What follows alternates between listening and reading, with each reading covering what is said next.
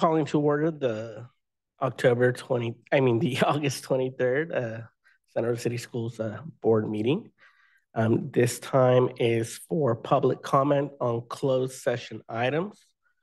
Those items to be commented on are item B1, public employee performance evaluations, B2, public employee discipline, dismissal, and or release, and B3, conference with legal counsel on anticipated litigation, 2 cases. Are there any public comments? I don't see any cards here. If there are members of the public joining us on Zoom and would like to comment on the closed session agenda, please raise your hand. Vice President Medina, there are no hands raised. Okay, with no comments, we will now recess to closed session, and we'll be back at about 6 o'clock. Thank you.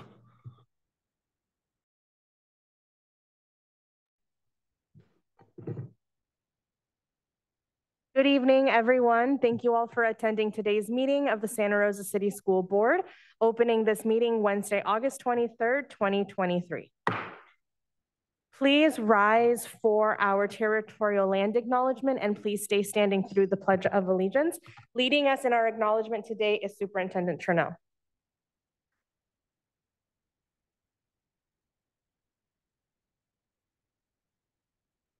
Test. Thank you. We acknowledge the traditional territory and homelands of the Pomo people and Coast Miwok people, whose connection to this land we remember and whose presence, past, present, and future, we respect. We appreciate the opportunity to live and learn on this land and commit to continuing to learn how to be better stewards of the land we inhabit. Let this acknowledgement serve as a reminder of our ongoing effort to support the Indigenous members of our community. By offering this land acknowledgement, we affirm Indigenous sovereignty and will work to hold Santa Rosa City Schools more accountable to the needs of American Indian and Indigenous peoples.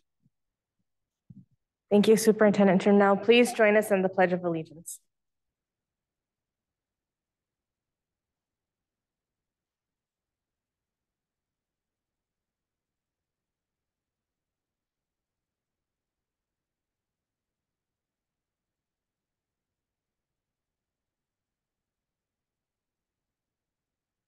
Thank you.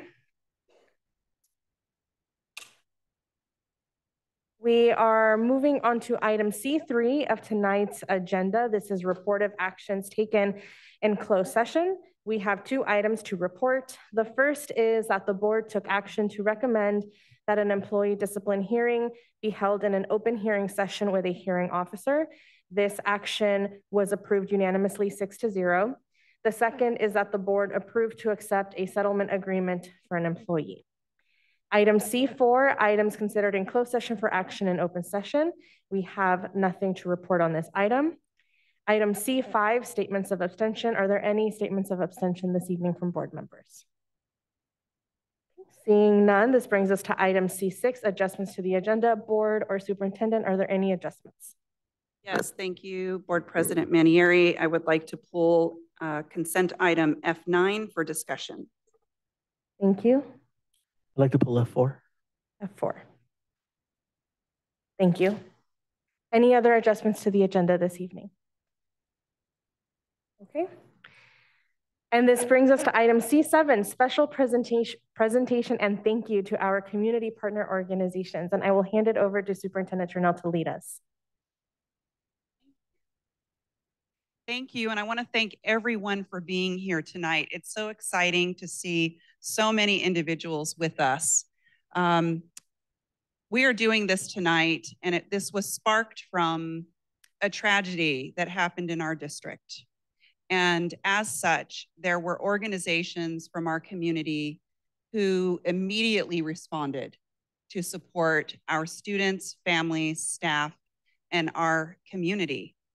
And as we were building that very long list of individuals, it was also recognized that throughout our year and years, there are organizations who pour into our district, who support our students and staff and families on a regular basis. The individuals that are represented here tonight it's not an exhaustive list.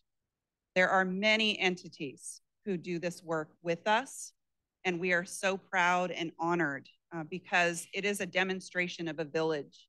It is a demonstration of the community that we serve that goes beyond the walls of a school or a district. And it is a demonstration of how our community comes together on a regular basis to support our students to their future endeavors. So what we're going to do, and I believe that certificates have already been handed out to a representative from organizations. I'm going to call a person down who I have a name here up front. I'm going to ask the board to join me so that we can take turns just recognizing each of these entities, of which there is a certificate recognizing the overall organization. And we'll ask that the representative who has the certificates could please acknowledge those individuals. If they are present, we will ask you to please introduce those individuals if they are present tonight. Does that work? Okay, let's do this. This is our first time doing it this way. I imagine that we're going to continue doing this and it will grow into a really important opportunity every year for us to acknowledge our community partners.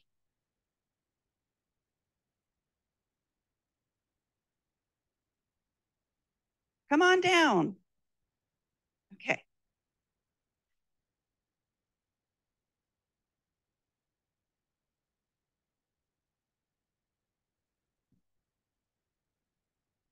Our first organization tonight is the Rosa Academy, and we have Georgia Ikemedes here this evening to receive the award for Rosa.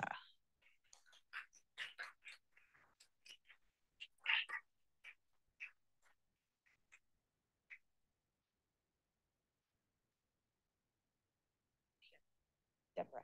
Okay. And do you have others with you tonight? I'm Deborah Sanders here on behalf of the Alternative Education Program, and we also have Susanna here with us, who is with our Foster Youth Services Program. Thank you. And then we have the Butte County Office of Education, Isabel Quinones.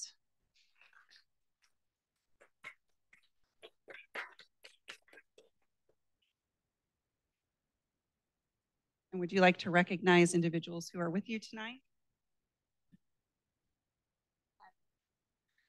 Well, thank you very much for all of this.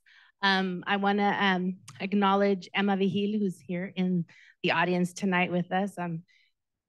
Thank you, Emma, for everything you do with migrant education here in Santa Rosa City Schools. She's a warrior.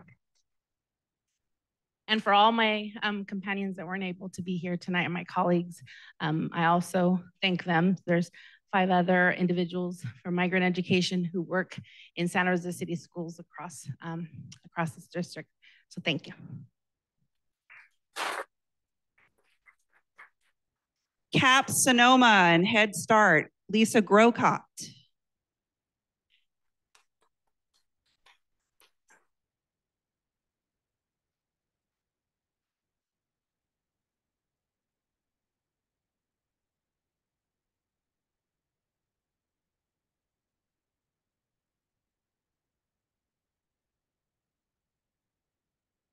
Thanks for having us. Unfortunately, Lisa Grocott is sick today. She is not able to be here, so my colleague Beatrice and I are here to thank everybody and to appreciate our Head Start and Early Head Start teachers.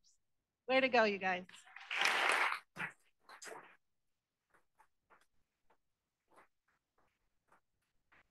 Career Technical Education Foundation of Sonoma County, Leslie Simmons.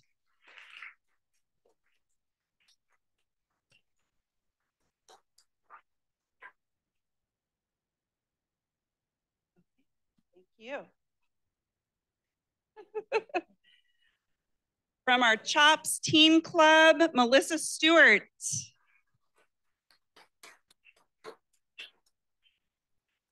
Come your way.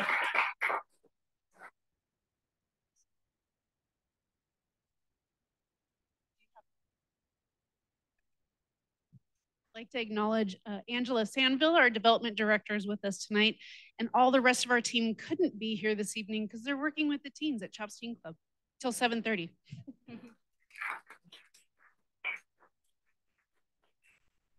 City Life Fellowship, Adam Peacock and Chris White.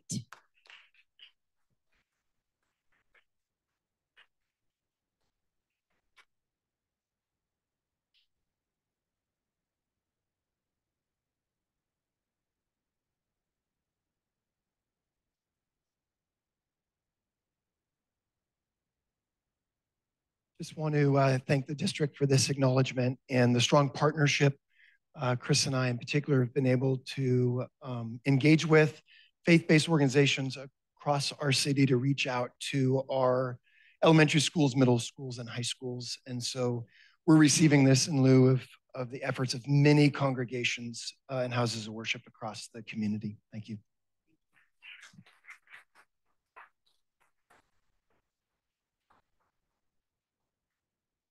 And City of Santa Rosa, Marikesha Smith, City Manager, Marikesha Smith.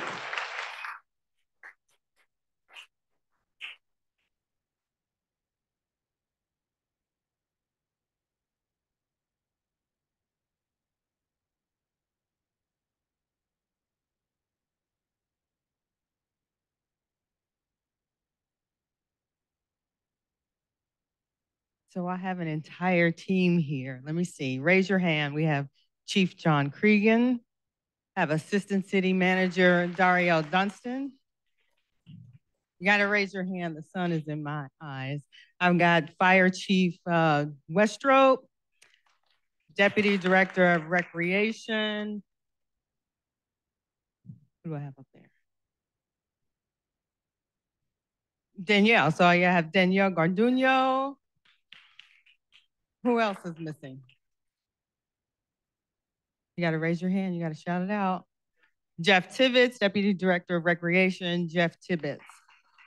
So this is a team. You know, I'm only the leader of the team, but the individuals that I just recognized do all the work. And we know that we're better together, and anything we can do to make this a better partnership, anything we can do for the school systems, we are here for you. Thank you.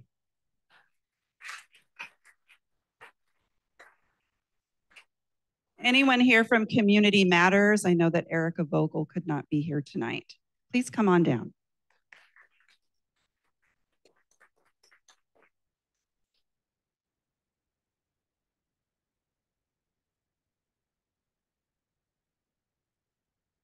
Would you like to say anything or other people?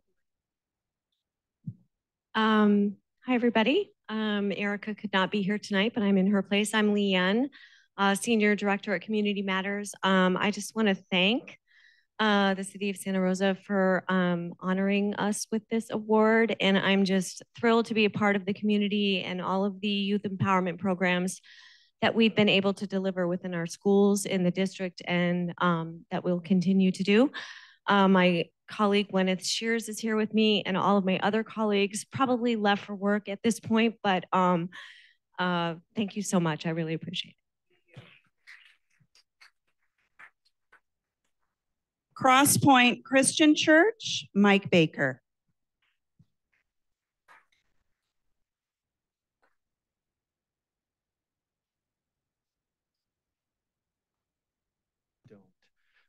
Hi, limited seating, so didn't invite the church. I'm just here on their behalf, but really appreciate, thank you for the recognition, and just happy to be able to accept this on behalf of a church who loves the students and families and staff of Helen Lehman Elementary School.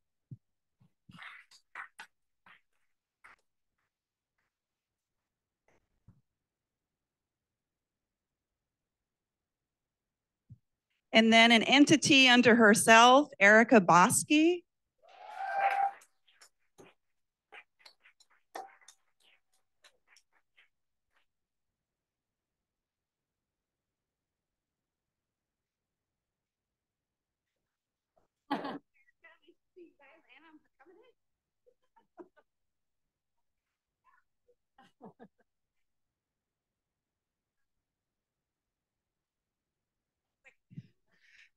Nope. Thank you all for having us here. There is a whole entire crew of people here, and my dad is here, Dominic Bosky, and my sister Veronica Bosky, and my husband Ryan, and all my babies, and my stepmom Kathy, and also in support of a whole organization, Keystone Therapy and Training Services, who pulled together to let me be available to do the thing. So I really appreciate all of you, and thank you so much.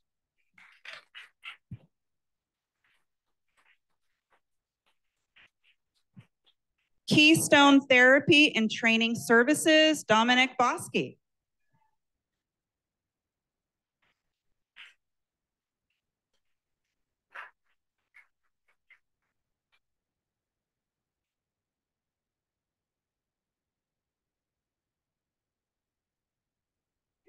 Thank you very much. You've been able to help us fulfill a very long time goal that I get to work with my daughter, and I don't know if it gets any better than that. Thank you. Right behind you.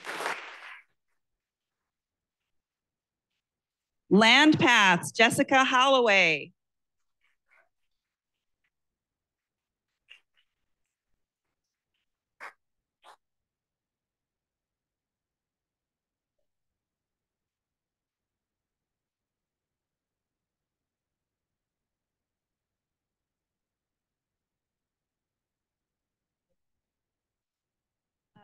I'd just like to recognize and acknowledge my, coworker Leslie Caballero, who's here with me today, who's taken on directing our Santa Rosa City School summer camps, and she did a fabulous job this year connecting with families. And then, of course, want to give a shout out to our manager, Jamie Nakama, who's stepping away from Land Pass. We'll really miss her, but she's fostered an incredible relationship with the school district, and we're really excited to continue that through the years.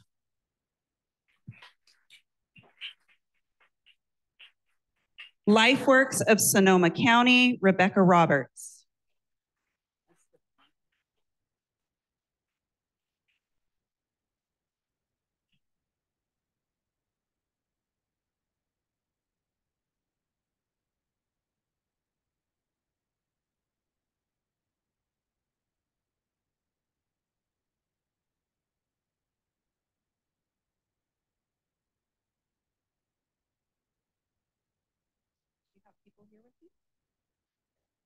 Say thank you for honoring our work that we do. It's very important to my team that they're acknowledged at all the work that they do with our special needs and our mentally ill or mentally, challenged children. And it's very important that we support our community in this way. And I know that this is going to mean the world to them. Thank you all so much. Latino service providers. Anybody? Anybody?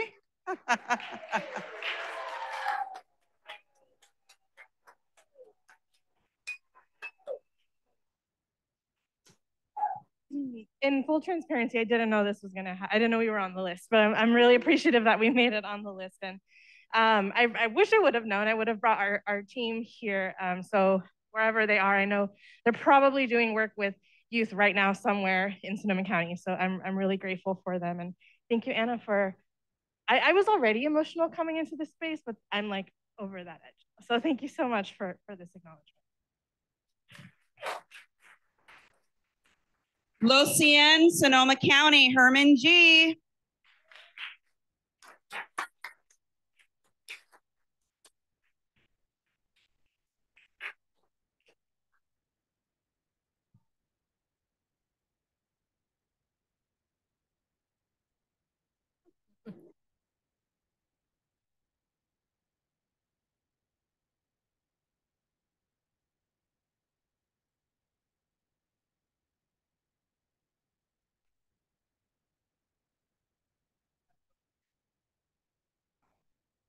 I'm sorry, I don't have anything prepared, but before I introduce one of our newest board members and one of our other board members who is in the room today, I think we should give them some appreciation and love because of the work that they do. It's not easy. It's not easy. And if you pay attention to what they have to go through, it's absolutely like commendable. It's unbelievable. And I just want to say thank you. And Los Cien is very proud to be receiving this award just like everybody else, but this shows me our community and how amazing we are when we work together, and especially when we're investing our time and energy and wisdom into our youth. So thank you so much. We still have tickets available for Latino Cultural Experience on Friday. So thank you. And we do have Lindsay Bursina, who's an Elsion High School alumni, as well as Carrie Fugit here. Thank you. Luther Burbank Center for the Arts, Tracy Sawyer.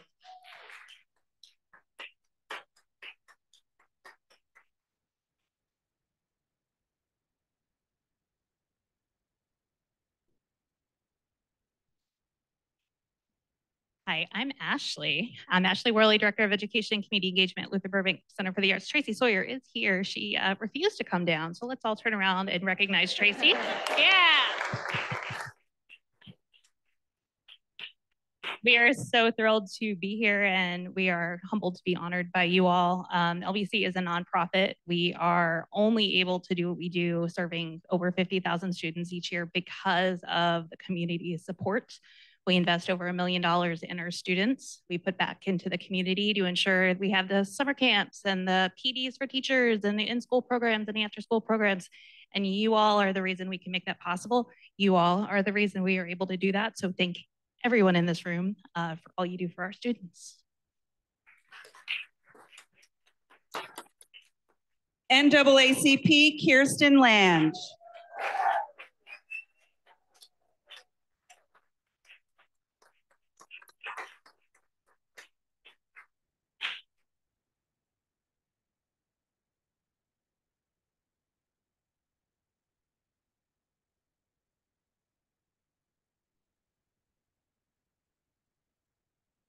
Thank you all. Kirsten Lange, president of our NAACP branch here in Santa Rosa, Sonoma County, joined by Danielle Garduno, our secretary, Chantel Reese, member at large,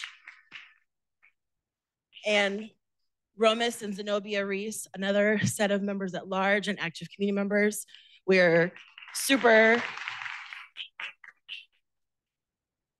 grateful and thankful for the partnership and opportunity to leverage our 21 board members to be on the ground and in support at any time, and happy to be in community with you all, and really honor and are appreciative of all you've endured to keep us a part of your community. So thank you.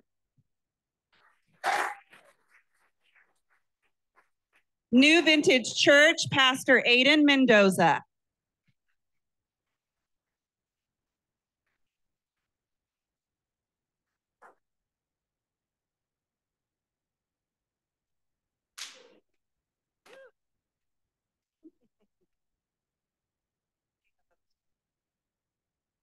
Hi, I'm Natalie Goodrich, and I'm the middle school pastor at New Vintage. This is Adon Mendoza. He's our community pastor.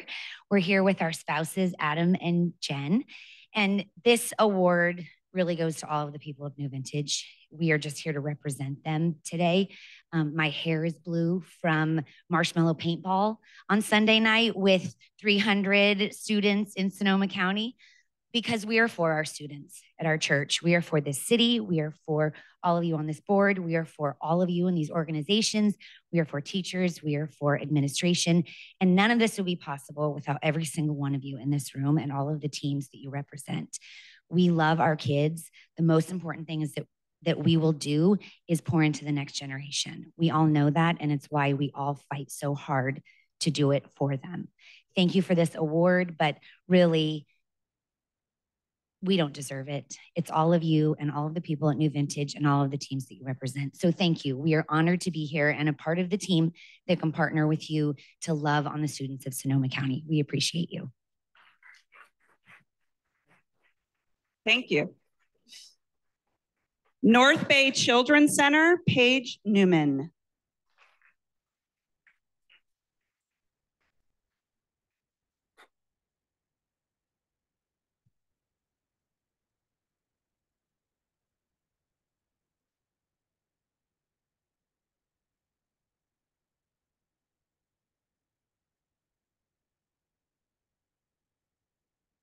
Paige is currently up there. She's my area director. I'm Katie Peterson. I'm a site supervisor at our Steel Lane campus. I just want to say thank you for the recognition, for allowing us to be in the Santa Rosa City School District the last few years and our partnership with Santa Rosa City Schools.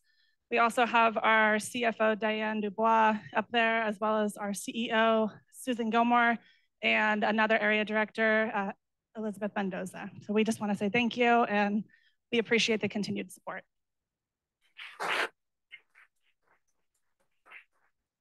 North Bay Organizing Project, Manny Morales.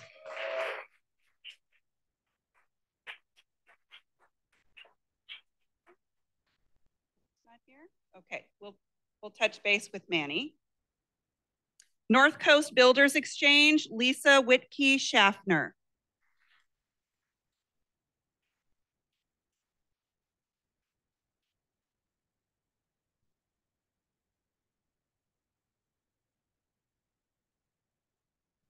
Hi, not Lisa Whitkey Schaffner. I have Lisa Whitkey Schaffner with us. She is our president and CEO of the North Coast Builders Exchange, and my name is Nicolette Weinsveg. I'm the director of workforce development and education, and we're truly honored to be recognized this evening. Our North Bay Construction Corps is a construction career exploration and skills building program for high school seniors in their last semester of high school. And we couldn't do this without the college and career counselors, the principals, the district, Rosa, Sonoma County Office of Education. It's our industry partners. It's a huge, huge partnership.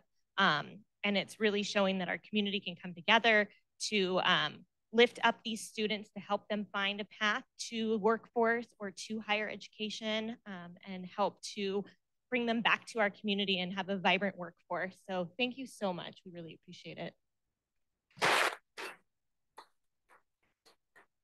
Church of the Roses, Reverend Dr. Cindy Alloway.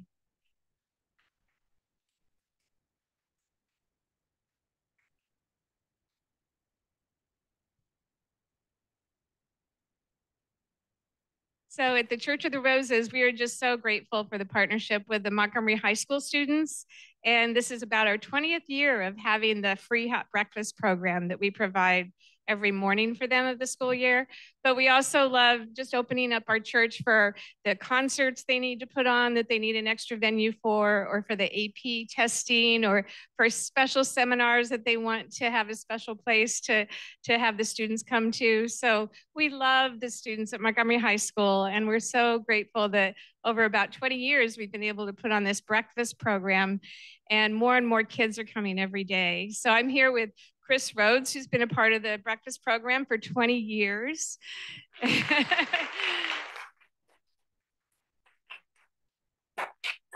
And Norm Smith is here, and he's the chair of the Church and World Committee that he just retired from that. And we have a new one, Rhonda Darrow, who's the chair of the Church and World Committee, who oversees the breakfast. So we're very thankful for you and for all you do.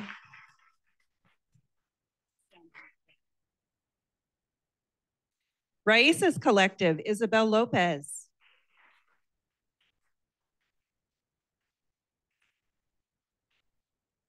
We'll make sure Isabel gets this award. Rotary Club of Santa Rosa, Ann Gospey.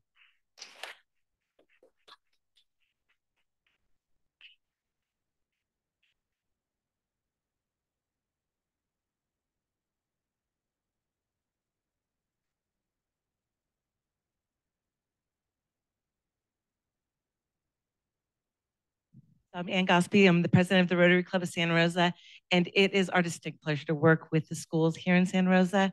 We have had the pleasure of doing many things. We bring in youth exchange students from around the world every year, provide dictionaries to the students. One of our newer endeavors is working with Veterans from Peace, who you'll hear from also, in providing peace poles to the schools. We are always looking out for other ways that we can support the schools, support our students, and thank you very much. Safe Routes to School, Christina Panza.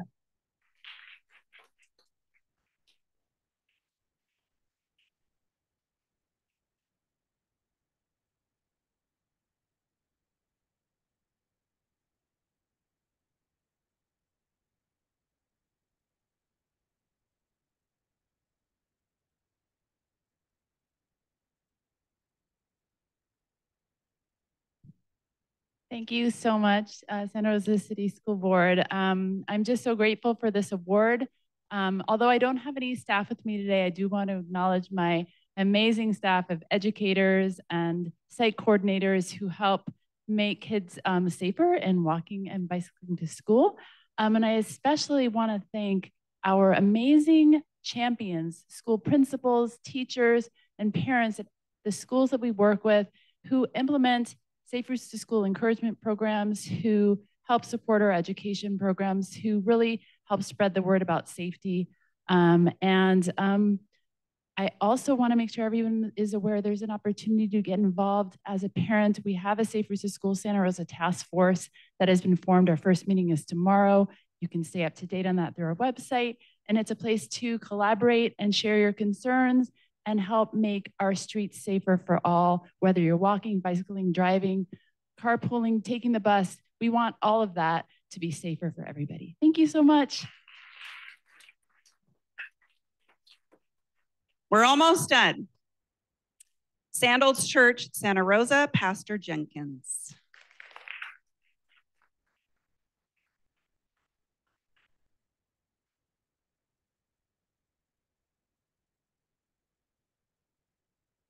I just want to take a moment to acknowledge my wife, Kelly, who is also here and is also on staff with me at the church. But as others have said, this is a church-wide award. And so we are simply accepting that for them. And want to thank you just for the opportunity to encourage and support and just love on our faculty, staff, and students. Santa Rosa Community Health, Anne Marie Brown.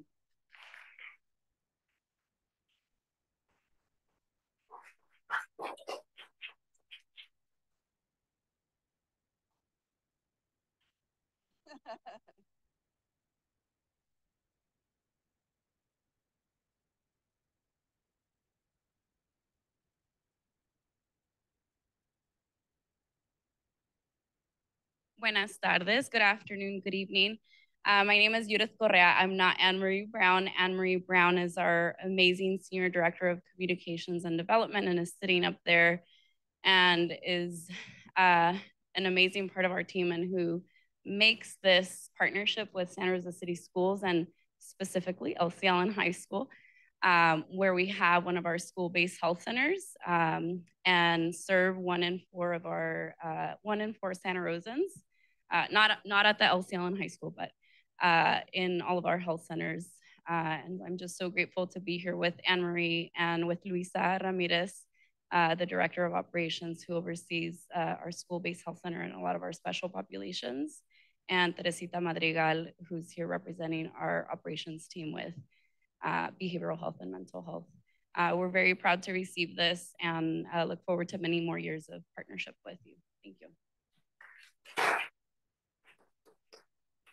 Santa Rosa Fire Department, Chief Westrup and Captain Reichert.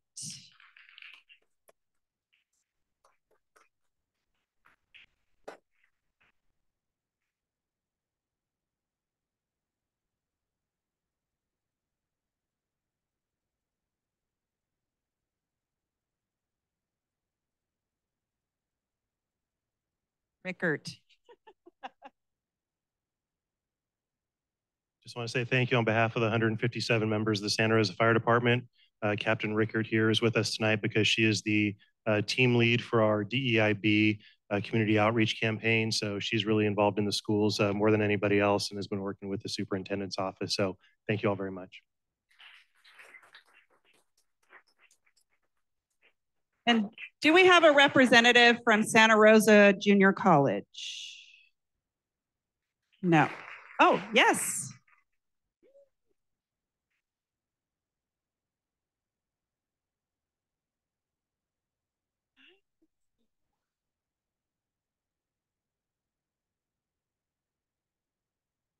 Hello, my name is Oscar, but you can call me Oscar.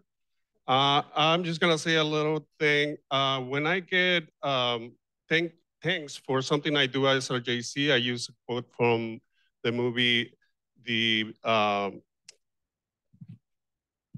Bicentennial Man, which is, one is glad to be of service. And that phrase encapsulates what we do as a JC, which is serve the community. So on behalf of SRJC, we are glad to be of service. Thank you. Santa Rosa Police Department, Dr. Chief Cregan. Dr. Chief Cregan.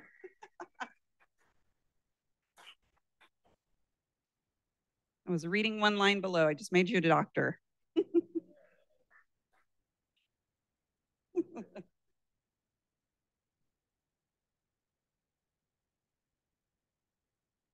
But thanks so much. And the Santa Rosa Police Department is proud to be such a strong partner with our Santa Rosa schools. And really, I want to thank Officer Luigi Valencia, who really stepped up and is one of the most incredible officers in our team and worked at the Monte campus. And he's really someone like we're really proud of at the Santa Rosa Police Department. But thanks everyone for your support.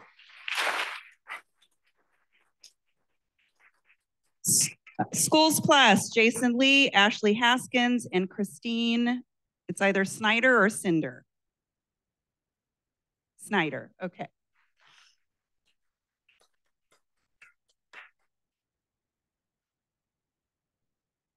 Okay, well, I want to recognize Jason Lee and Christine Snyder. That's what I was going to say. Where's Jason?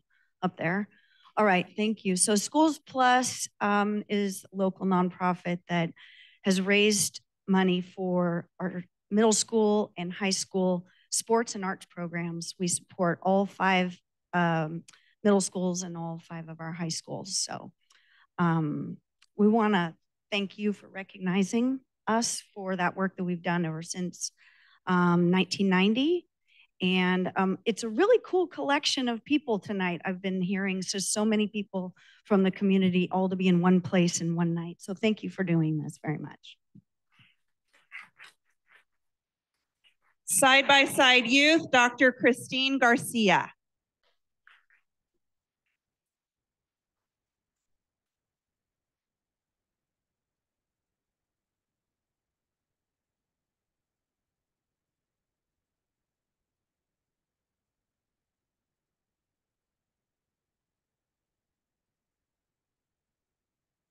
Thank you so much. It's so nice to see everybody. And we are Side by Side. I am the CEO of Side by Side. And with me here should be Denise Mendoza and Vernon Pope Banks, who are in the schools day in, day out.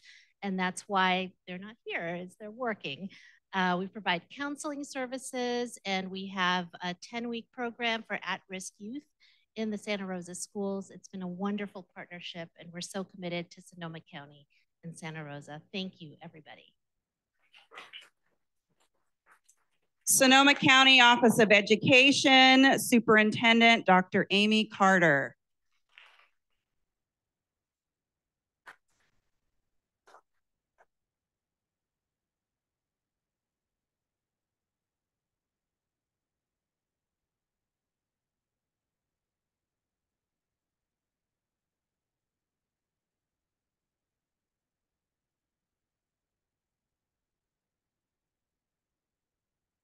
Thank you so much. I really appreciate the opportunity. I have 2 of my deputies here with me tonight, Deputy John Laughlin and Greg Medici. My 3rd deputy, Diane Kitamura, sends her love. I have 3 assistant superintendents also with me, Mandy Corbin, Louis Gansler, and Jason Lee. But really, this represents the 450 individuals who work at the Sonoma County Office of Education, who are so dedicated to young people, and we really appreciate this honor. This kind of collaboration and community partnerships is the ideal for us in education. We can't do it alone. And it's to the credit of this school board and to Superintendent Turnell that these kind of partnerships happen on behalf of children. Do we have a representative from Sonoma State University here? Yay, Dr. Alamillo.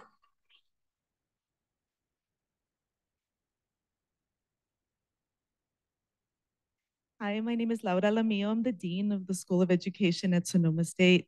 And I have here the Director of SEIE, Dr. Karen Schneider, faculty, Dr. Sarah Rapp. We are very honored to be recognized today because of our work really in working on building quality, racially diverse teachers. Our teacher residencies, I think, are really a highlight in our school. We have programs like the Excel program that take that builds programs for youth in schools. And then, of course, we have our Ed Leadership program where we're really trying to build educators and ed leaders that reflect the children. I'm also a proud parent of children in Santa Rosa City Schools, so this is very personal for me. I just want to say, if you want to learn more about the programs in the School of Education, please visit our website, and we're very happy to work with all of these partners here. Thank you. SOS Community Counseling, Becky Ennis.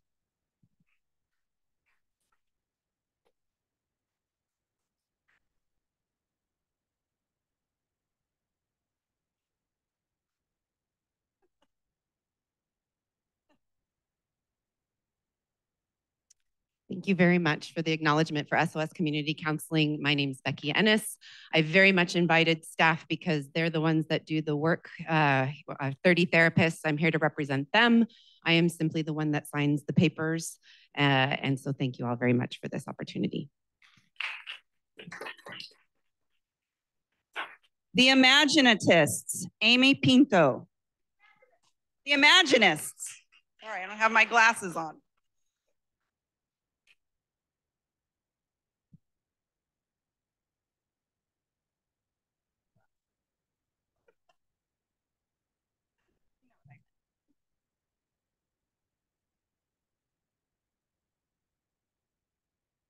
Strangely nervous. Thank you. This means a lot to us to be recognized and also to be here with all of you tonight. I want to thank my co-directors, Brent Lindsay, who's right there, and Stephen Patterson, and Yoreni Fuentes, who could not be here tonight. We arts equity and arts education for all of our children is something the Imaginists are very passionate about. Since 2009, we've been partnering with schools in Santa Rosa City School District to bring theater to kids and to bring kids to our theater. So a shout out to all the arts organizations doing that in our county. Arts goes a long way to help kids in so many social, emotional learning, especially after the pandemic. I really want to thank our partner schools, teachers, administrators, principals, who it wouldn't happen if we didn't have those relationships. And that goes to all of you. So thank you so much, and we're honored. Veterans for Peace, Terrence Monroe McNeil.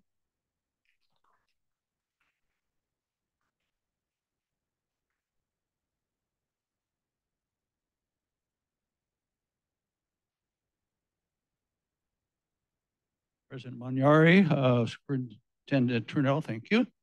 Veterans for Peace, the local chapter with our pals in the Rotary and Kiwanis have put 25 of these in the Santa Rosa schools right around here. The nearest ones would be Luther Burbank over there, right up there, and the Santa Rosa French American Charter School over there. We are now branching out into Geyserville, into Petaluma, Harmony, way out in Occidental, and Cardinal Newman. And with Superintendent Trunell, it's really worked out wonderfully. We have 162 languages, including Pomo, including American Sign Language. This is the one from my vegetable garden from this afternoon.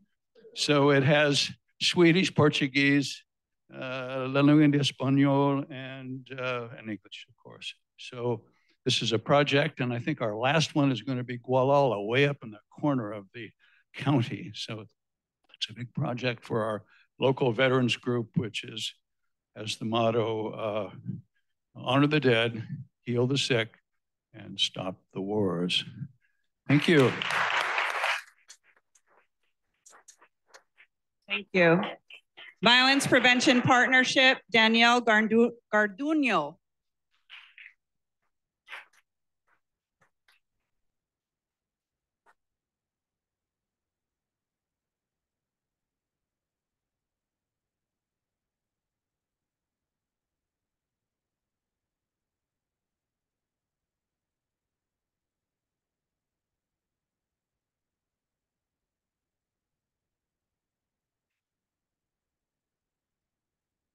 Thank you so much, Santa Rosa City Schools. Danielle Garduno, Program Manager for the Violence Prevention Partnership.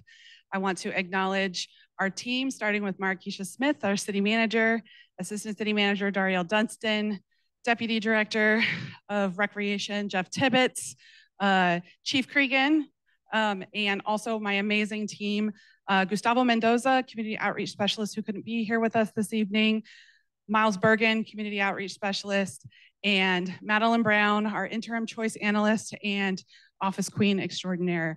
And also a big shout out to all of our community partners. We are a partnership. We couldn't do this work without you, so thank you so much. And I'm really bummed out that Herman left because I'm also an Elsie Allen alum, class of 1999, so thank you. West County Transportation Agency, Chad Barksdale.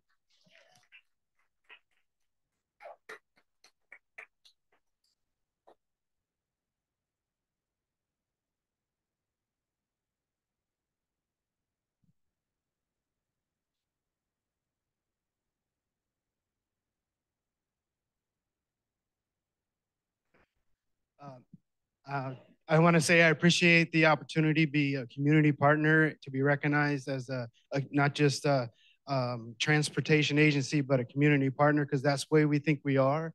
And as I sit here and I listen to all the others being recognized, I say, I know them, I know them, I know them. We do work for them. We transport kids for them. We support that program and that program. And so it's a testament that it does take a village. And I appreciate our opportunity to be a part of that village. On behalf of our more than 150 employees supporting the schools and the county, I'll accept this. And just as we have a small portion of employees that came with us from a wide range, and I'll go through each one of them, starting at the top. We have our fleet and facilities manager, Kevin Rickard. We have our human resource specialist, Amanda O'Connor. And we even have our bus pass coordinator and our office manager, Catherine. Lori Morris is a supervisor. Katie Noguchi is a supervisor. Carrie Cox, who manages all the routing and scheduling. And we have our payroll supervisor, Christy, and our business manager, Diane Hughes. So thank you very much. We have one more. We'll be getting them a plaque later, but Boys and Girls Club, Nicole Saunders and Rachel Kahn.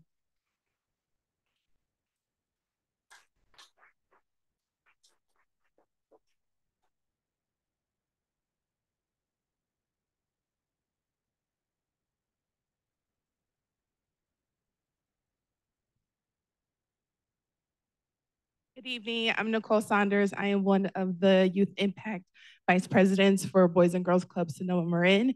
And I'm here with Rachel Cohn, who is one of our area directors. And we're accepting this on behalf of our CEO, Jennifer Weiss, and our entire Boys and Girls Club team.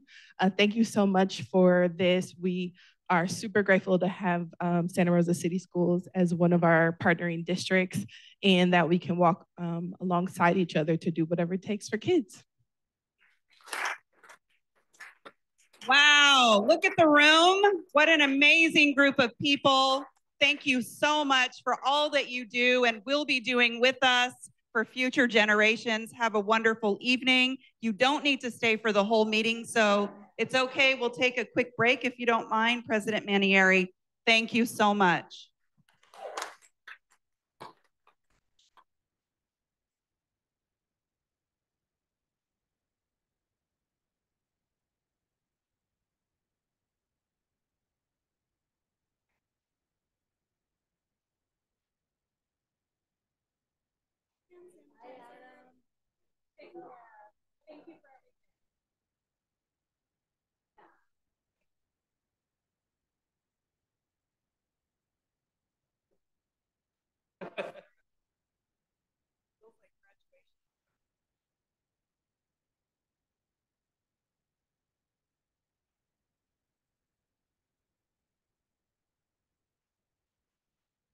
There were two.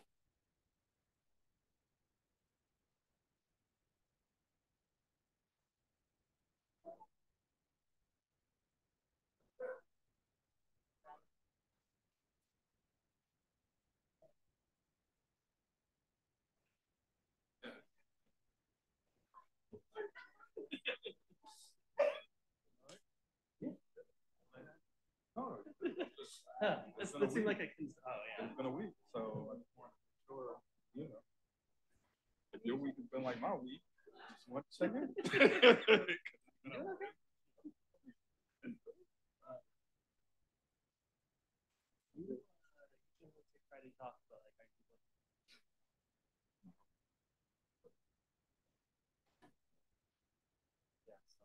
Me and my brother picked our.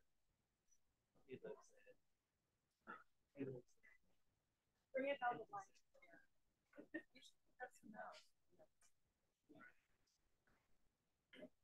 Play around the golf.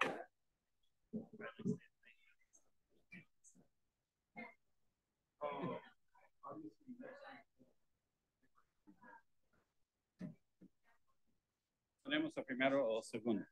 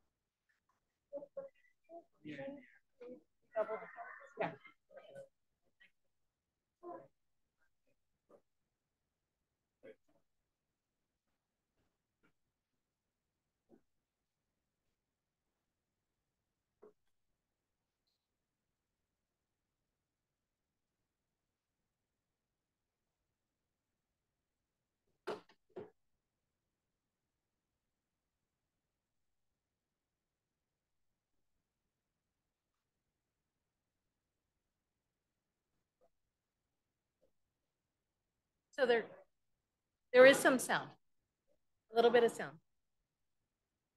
Okay, we are going to continue with this evening's meeting. We are on item C8, public comment on non-agenda items. This is an opportunity for members of the public to speak to the board on non-agenda items only. Speakers are limited to 2 minutes each. During public comments, we kindly ask that you maintain a respectful and civil tone during your comments, keeping in mind that differing opinions are welcome. Personal attacks, offensive language, or disruptive behavior will not be tolerated. Please be aware that persistent disruptions may result in a warning, and if necessary, further action may be taken as outlined in our policy guidelines.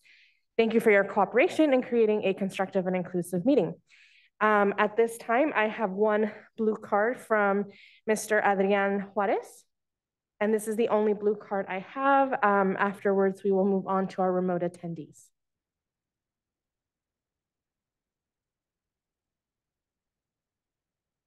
Go ahead. I'm sorry to interrupt. And is it 2 minutes, President Manieri? Yes, 2 minutes. Thank you. Ok. Primeramente, mi nombre es Adrián Juárez.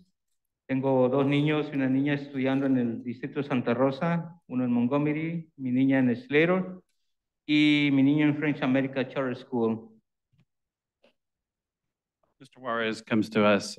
He has got a number of children in our schools, among which are Surfax, Slater, and también Montgomery, ¿verdad? Montgomery, and you also have a graduate, yes? Mm-hmm. Y también un graduado de Santa Rosa, sorry, also a graduate of Santa Rosa City Schools. Primeramente, tengo 2 peticiones el día de hoy. He sido presidente del comité de DILAC por 4 años y presidente de ILAC en diferentes escuelas del distrito. El día de hoy me gustaría hacer una petición que en esta noche de regreso a clases próximamente, directores de las escuelas del distrito compartieran información del comité de ILAC a nuestros padres que tenemos hijos aprendices del inglés, que hubiera mesas de información con personal para proporcionarles a los padres. Espero nos ayuden con esta petición, ya que el año pasado no se compartió información precisa en la escuela Montgomery. Segunda y por último, si pudieran brindarnos información, cómo está trabajando el comité de seguridad que se formó a raíz del incidente que pasó en la escuela Montgomery, ya que en 4 días han pasado peleas, en solamente 4 días, en específico en la escuela Montgomery. Esperamos información sobre este tema en un futuro no muy lejano. Gracias.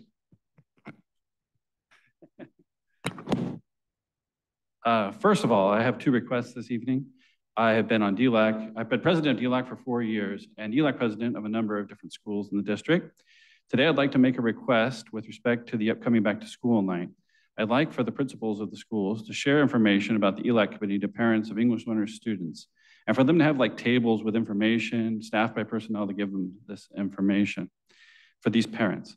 I hope you can assist us with this request. Since last year, they didn't give very precise information about ELAC in particular at Montgomery High School's back to school night. Secondly, and lastly, please give us an update on the work of the safety committee and what they're doing on the committee. This was formed as a result of the incident that happened at Montgomery. And the reason for his request was because in the last 4 days, they've already had fights erupting at Montgomery already, and we're just 4 days in. And he looks forward to hearing from you in the future. Thank you very much. Eso es todo por el momento. Esperemos trabajar juntos. Como lo vuelvo a repetir, he sido presidente en este distrito y me gusta colaborar, trabajar y sobre todo que se ejerzan los derechos de nuestros estudiantes, ¿verdad? Yo creo que hay muchos padres que tienen pena, miedo de venir a expresar sus inquietudes. Aquí voy a estar colaborando con ustedes.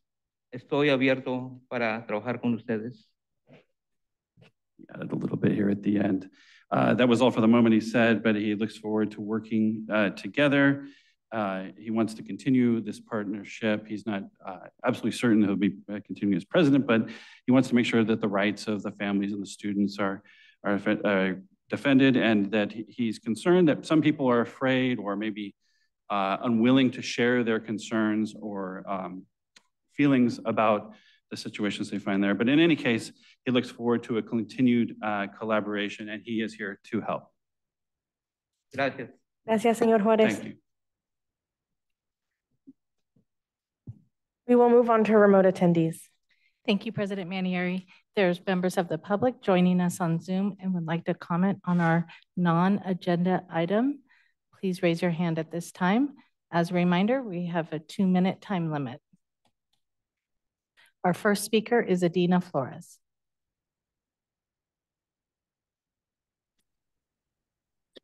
Good evening, Board and Superintendent. For the stakeholders who aren't aware, I'm the former executive assistant to the board and superintendent sitting at the dais. I was illegally forced out as a protected whistleblower and am now an investigative journalist at the California Globe. I did see a settlement agreement was approved by the board today. Hopefully that's mine. I do have some inquiries I'd like addressed. Last May 2022, Sonoma County Equity Officer and Santa Rosa City Schools Trustee Dela Cruz recommended to the Board of Supervisors ARPA funding in the amount of $3 million to be partially attributed to Raíces Collective, a separate allocation of $570,000 as well. This is listed on her Form 700. Ms. Isabel Lopez of Raíces Collective, the executive director, shares a mortgage with Ms. Dela Cruz and is also Ms. Manieri's aunt. That is a tremendous conflict of interest and a violation of Gov Code 1090 under the Political Reform Act. Therefore, it entitles you to a fine and imprisonment as well. So I would like clarification as to why you find that equity is giving yourself our tax dollars. I did find per court records, there was a Miss Isabel Lopez arrested last year, or my apologies, I believe it was last year, for a DUI for actually crashing into a police officer. And I did hear from the constituents that Miss Lopez of Raíces Collective was arrested for this very reason. So I'd like to confirm if those two individuals happen to be the same person. I did send you an email right before this meeting for a request for comment, and then all of a sudden there was a settlement agreement approved. I'd like to know if we are acknowledging the Money Washing Club, Mr. Herman Hernandez, acknowledge this evening is currently under investigation with the Fair Political Practices Commission. Ms. Kristen Lange of the NAACP, they don't legally exist within the state of California. She did send you an email saying I was escorted out of Juneteenth last year. I sent you video showing I was on the Twerkulator in Oakland and in Vallejo as well. So you're fully. Thank you, Ms. Flores. The time was up. Our next speaker is Margaret Boone. Good evening, board. Last school year in late February, a group of our students at Montgomery brought to this board videos and pictures of the atrocious state of our campus at Montgomery. We had bathrooms that were virtually unusable, broken, cracked cement that had already led to multiple injuries, 2 of those injuries of non-ambulatory students, rotting, molding, expired portables with moss growing up the sides of them, exposed wires, sewage flooding classrooms, failing HVAC, and so much more. Since that time, we have had student bathrooms remodeled, a remodeling job that ran late, so we had to open school with only 1 boys' bathroom and 1 girls' bathroom, a partial fix of the damaged sewer line that will need weekly monitoring, and 1 patch of pavement repaired. In a few months, you'll be discussing next steps for Montgomery. I wanted to speak tonight to let you know how vitally important it is that there be significant investment at Montgomery. You just had to move the district office staff to a temporary office because their buildings and portables were so run down. I would argue Montgomery is equally bad, and we have 1,600 children there. I know you came out and toured Montgomery, but it's so bad, worse than you could see even in a detailed tour. I've been there 12 years, and I generally don't even see how dilapidated it is. But when I look around with a critical eye, so much of it, particularly the 60s, the bungalows, the portables, are beyond repair. They're rotting, moldy, and have moss growing up the sides. It's insane we have people in these buildings. And in the older buildings, the cracked floors, windows with rotting frames, possible asbestos, it's unlivable. Our gyms are hot and stinky. Our art rooms are freezing in the winter and sweltering in the spring and fall. We've had someone out fixing the AC yesterday and today, and multiple ACs went out, including the entire art wing. Please begin to think about how we can fix anything at Montgomery before the whole place falls down. Thank you. Thank you, Margaret.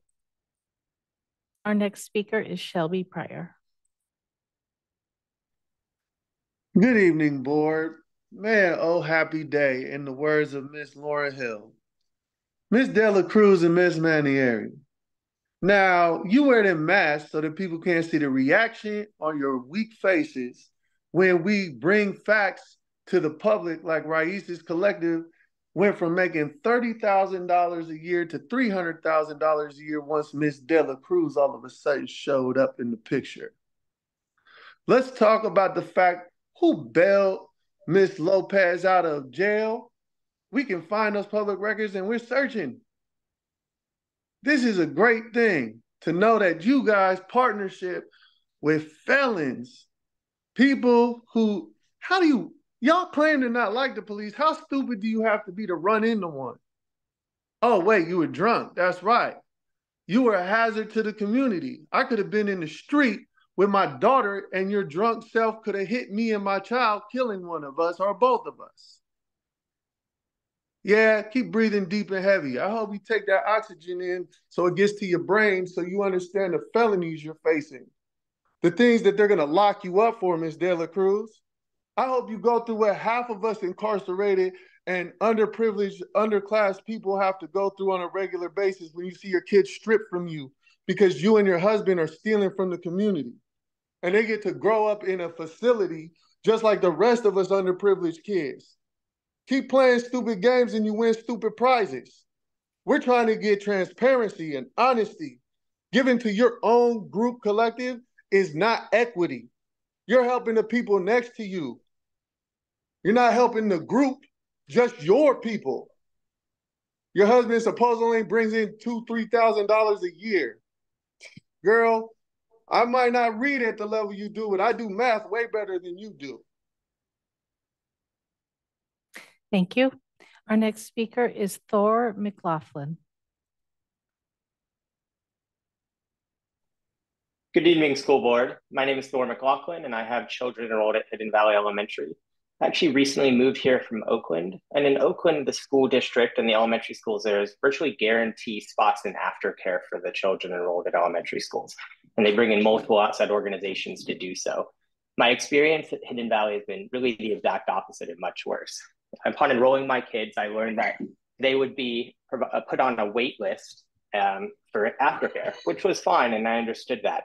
But after I dug deeper, I understood that the wait list actually would take years to get off of, and that many parents have been waiting 3 or 4 years before ever being provided a spot. Given I was new to the school, I began asking other parents about their experience with the aftercare program at Hidden Valley. I heard comments like aftercare is a disaster, it's been completely mismanaged, aftercare has been run into the ground. I also learned that my children were inexplicably placed higher on the wait list than other children who had been waiting years on that same wait list. There was no explanation for this. Like me, most parents I spoke to were willing to pay much more for the aftercare that was provided. So this can't just be a money issue. It seems to be that it's been mismanaged for many, many years. I would like to request that the school board investigate the aftercare situation at Hidden Valley Elementary School and understand what's going on with both the wait list, why they've been unable to bring in outside organizations to expand the aftercare options or to expand the aftercare available through the school. This problem really is untenable for working parents, which I think makes up most of parents in the modern day. Thank you very much. Thank you, Mr. McLaughlin. President Manieri, there are no more hands raised. Thank you. This brings us to item D1, this evening, California School Employee Association, Santa Rosa 75 report, CSEA President Mary Lehman. There If she is no present. CSEA report tonight. Thank you. This brings us to item D2, Santa Rosa Teachers Association. I will hand it over to SRTA President Catherine Howell.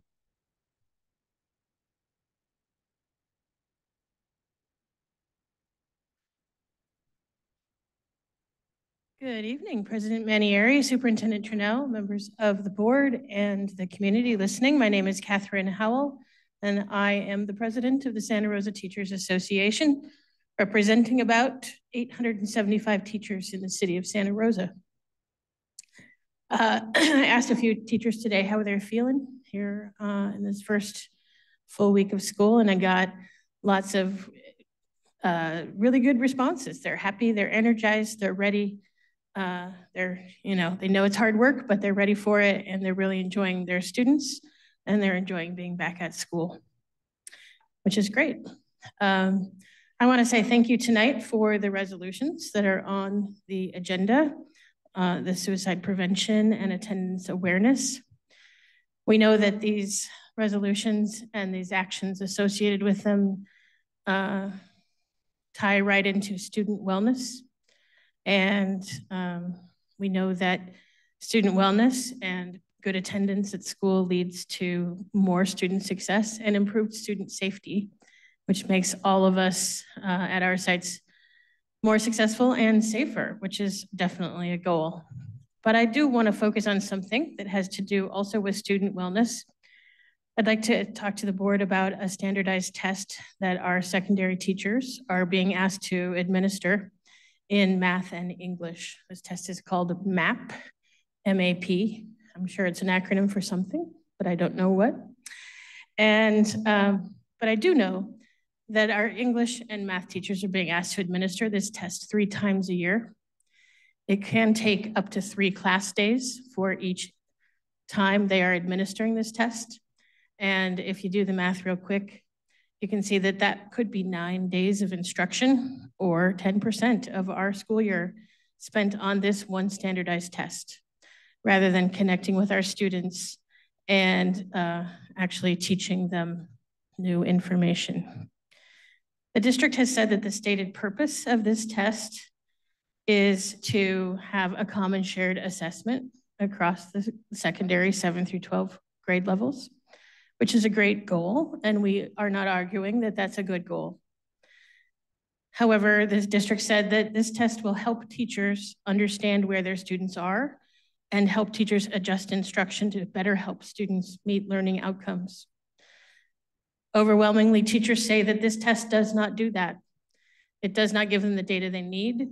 It limits accessibility to only English and math teachers, meaning any sort of campus-wide literacy attempt is unable, those other teachers just don't have access to the data. And it hasn't helped them adjust their teaching. The district has said another purpose of this test is to allow site administrators to set site goals and areas of focus. Again, there's no evidence that this has happened at any of our school sites. And finally, it says that this test will help district administrators evaluate the quality of programs and build summative understandings of student learning trends. We haven't seen any evidence of this happening either, outside of saying that, oh, well, obviously teachers need some more professional development. We're asking that these tests be reevaluated before you continue to pay large amounts of money to contract for this standardized test. There are free versions available, the interim assessments from the CAASPP, which would not only give us this data, but actually get kids used to what the CAS test looks like and get them ready for the end of the year test. And these assessments take a lot less time than the MAP test. And that is what the teachers are arguing, that these tests, these MAP tests don't help. And in fact, they hurt the kids. If we care about student mental health, as expressed in our resolutions tonight, then the decision to force students to take these tests should be reconsidered. Thank you. Thank you, President Howell. Item D3 is the superintendent report. Thank you, President Manieri, members of the board, those who are with us in person and online. Here I go. Today marks day 6 of the school year. We only have 174 more days of opportunity to positively support our students. We are starting the school year strong, as you've heard some evidence, spending these first days of school building and reinforcing relationships with students, staff, and families. We have back to school nights coming up. On September 7th is our elementary back to school night. On September 14th is for our middle schools. And on September 21st is for our high schools. And I do want to make a comment. The safety and well-being of our students, staff, and families is of our utmost importance. And that includes our board members. Any threats, any actions that put our district, our staff, our students, our families in a negative light is an attack on this district. We are tired of not being seen in a good light. Our students, staff, and families deserve better. If you are not for this district, you have no business being involved with us in any way. Now is the time for you to decide whether you're going to make an investment in a positive way in this district or go somewhere else. That's all I have to say. Thank you, Superintendent Trudeau. Next is board president report. And I think I want to take my time to echo everything that Superintendent Trudeau just said. And thank you for your courage in saying that out loud, Superintendent Trudeau. I think you just said a lot of what many of us wish we would have said a lot sooner. So thank you. I have to maybe acknowledge that I came into this space knowing that we were going to have a really beautiful celebration of community, of folks that have invested so much time and dedication and energy and love into our district and into our students. And I was really, and I continue to be really full of that energy. But we face a really difficult, and we've talked about this before on this board, that we navigate a really difficult space as board members, each and every one of us in our respective roles. Some of us are educators on this board, some of us are parents, some of us are advocates, some of us are community leaders, and our roles intersect with this district and this work in really personal ways.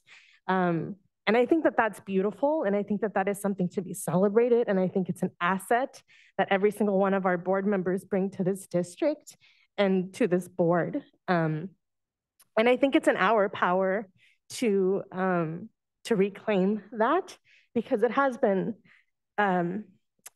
talked about in a really negative light by a lot of people and even institutions in our community. So it's a long-winded way of saying thank you, Anna, for your words, and to my fellow board members that that hate will not be tolerated in every way and in every form, and that violence will not be tolerated. And that I personally am committed to doing better and to serving you all better. Thank you. Item D5 are board member reports. If there are any board members who have anything to say this evening. Director De La Cruz. Thank you so much, Superintendent Trinell and President Manieri, for your comments. I love that day 6, both of my kids wake up with joy to go to school at Santa Rosa City Schools. And so I'm grateful to all of you and to our larger community for making that so. Thank you for providing a space where kids feel loved and excited to learn. And I'm just grateful for being in community with you here to make sure that all of our kids feel like that. I was part of a beautiful ceremony on Saturday. Thank you to Grupo Chanto, which is a beautiful Danza Azteca community that honored educators in Santa Rosa City Schools for their work in lifting up kids in our community and for continuing to provide safe spaces for healing, safe spaces for being. And so I just want to give a special abrazote to Ms. Zavala, who I got to share a really warm hug with in beautiful ceremony in gratitude for what she and other educators have done for our kids in our district. So thank you, Omar and Grupo Chantol, and thank you to Ms. Zavala. Thank you. Other board member reports this evening. Director De La Torre. Good evening. I just wanted to share a really fun experience that I had to begin the school year with the community. We have 23 campuses that we support with Santa Rosa City Schools, and dropping my junior off for his first day of school last Wednesday and being on site and seeing the community and seeing the faces of the students and the parents and the staff, a little light bulb went off with, what if I had this opportunity for each campus just to say hello, just to check in, just to welcome the community back? That turned into the opportunity of visiting 3 campuses last Wednesday. I was able to visit 1 more last Thursday. I may or may not have enticed my wife with a lunch on Friday. If she'd be willing to drive around some campuses with me Friday afternoon. And when it was all said and done, we had visited 8 more campuses Friday afternoon. And then this week, between Monday and Tuesday, we were able to visit, I was able to visit 8 more campuses on Monday and the last 3 on Tuesday. So I stepped foot and greeted office managers and some principals on all 23 campuses. Attitudes were upbeat, a lot of positive energy, a lot of positive stories. Many campuses have more attendance than was expecting, with some campuses expecting more students. And it was just a really great opportunity to put a name to the face and remind the community who I am and that I'm reachable and attainable. And I want to be a part of these conversations so that our teachers, our support staff, our administrators have the support they need to enrich the opportunities for our students. Bottom line is we all need to do better. And if we can do better today than we did yesterday, then we'll have an opportunity better tomorrow than we were today. So it was a really fun experience. I appreciate the schools welcoming me and introducing me to their sites. And I look forward to spending more time on the campuses throughout the year so that we continue to work collectively as a district, as separate sites, and with the community that we honor in this room tonight to provide the best opportunities possible for our collective children. Thank you, Director Delatorre. Other board member reports, Director Medina. Thank you, President Manieri. First off, I wanted to again thank Superintendent Trinnell for organizing the thank you at the beginning to our community partner organizations. I thought that was awesome and beautiful, and that it reflected how many people are involved in trying to do right by our youth. There's still so many out there that weren't able to be present, but I think I want to emphasize that we've just started the school year and we still have so much work to do. We still need so much more help. We have a lot of teacher positions open, a lot of staff positions open, classified, restorative specialists, etc. We need more people to get involved, to get engaged. Adrian Juarez asked for us to make sure that we provide more information about DLAC to get more parents engaged. We need parent involvement. So we're just getting started, but we need everybody to be a part of that. We're doing our best. Mr. Hernandez indicated that this is not easy work, and I couldn't agree with him more. I know our staff works really hard, puts a lot of passion into the work that they do. And I know that we recognize it, we appreciate it, but we still need a lot of help for our youth. And so I just encourage everybody to get involved in any way that you can, be a part of your local community school, direct people to applying for positions that we may have, but get involved because we need your help. Our students need your help, the community's help. Thank you. Thank you, Director Medina. Other board member reports, Director Flores. Thank you, President Manieri. I just want to take the opportunity to welcome our students and staff to our new year. This is going to be very short, and I just want to say, as I walked around, especially working in the school myself, I am reminded as to why I became an educator. Seeing the light, the smiles, the ability to connect with our students is something that I will forever cherish. And this is something that I think our educators do every single day. And I just want to let you know that we see you, we notice you, and we thank you for being here day in, day out. And here is to a new school year. Thank you, Director Flores. Any other board member reports? Okay, this brings us to item D6, CSBA report. Do we have a report this evening?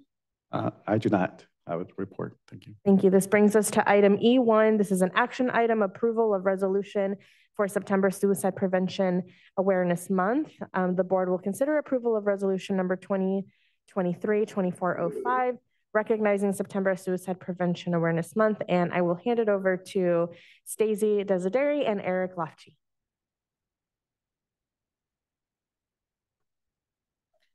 Good evening, members of the board and the Santa Rosa community. Thank you for giving us time tonight to talk to you about this topic. I'm going to share a quick little slide deck. And there we go. So again, I'm Stacey Desideri, and with me tonight is Eric Lofty, and we are here talking to you tonight from the Department of Wellness and Engagement about a very important topic, which is Suicide Prevention Awareness Month. This is a sensitive subject, and it's an important one that bears your time and attention because we know that suicide is a significant public health concern, and this is a leading cause of death for youth. And we know that it does hit some of our groups of students differently and more impactfully than others. But there is hope because when people do get help for suicidal ideation, things usually do get better. And together, we can make a difference. Community, we know, is a supportive factor in suicide prevention. So we are here tonight to ask you to adopt Resolution 23-2405, which is to name September Suicide Prevention Awareness Month. So board policy AR 5141.52 requires staff training that focuses on prevention, intervention, and crisis response, or sometimes called postvention. It requires us to engage in developmentally appropriate student education. This year, we're going to be doing a gatekeeper training called Question, Persuade, and Refer that is supported in a partnership with the Sonoma County Office of Education in all of our 9th grades. We have suicide information, mental health awareness in our health curricula. We focus on prevention and intervention specifically through all of our counseling departments system-wide, through our school-based therapist, a restorative specialist, and also caring staff throughout. Our community partnerships, we have a really, really powerful response, and want to thank our partners in the city and in response with the agencies that collaborate with them. And then also we have Humanidad Therapeutic Services at CCLA working in that regard. We just want to make sure that whenever we talk about suicide, we talk about what folks can do when they're struggling.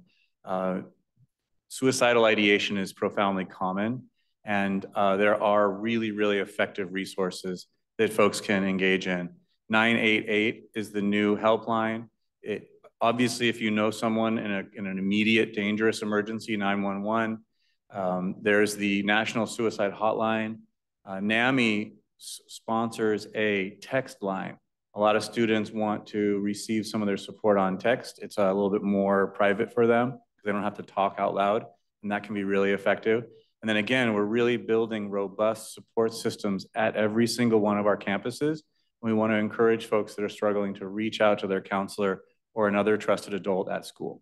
Thank you. Thank you. Are there any board member questions? Okay, I have one quick question, if that's okay. So I know that the Sonoma County Office of Education has a behavioral health department, and they're working on rolling out a suicide prevention training for educators. Do we know how many of our educators are trained in suicide prevention, if they've received like QPR certification or mental health first aid certification? I don't have statistic exactly how many. I do know that we are we're restarting QPR at all of our grades this year. It's been done here and there. We haven't done it consistently like this in a couple of years, and I don't know exactly when we did that, but we are starting that again. And we're working with SCO to make sure that we build the capacity with them so that we can continue it within our own capacity. We have a 3-year process with them. They do it, we're going to do it together the year after, and then we're going to do it with their support in the 3rd year. And then we think by then we'll actually have the capacity to maintain it over time. Staff turnover, all those things cause issues with the continuation of these programs, and we're committed to continuing this, especially with the existence of the Wellness and Engagement Department, to make sure that that stuff is happening system-wide. Additionally, we know that every staff member, not just teachers, go through the annual mandated trainings.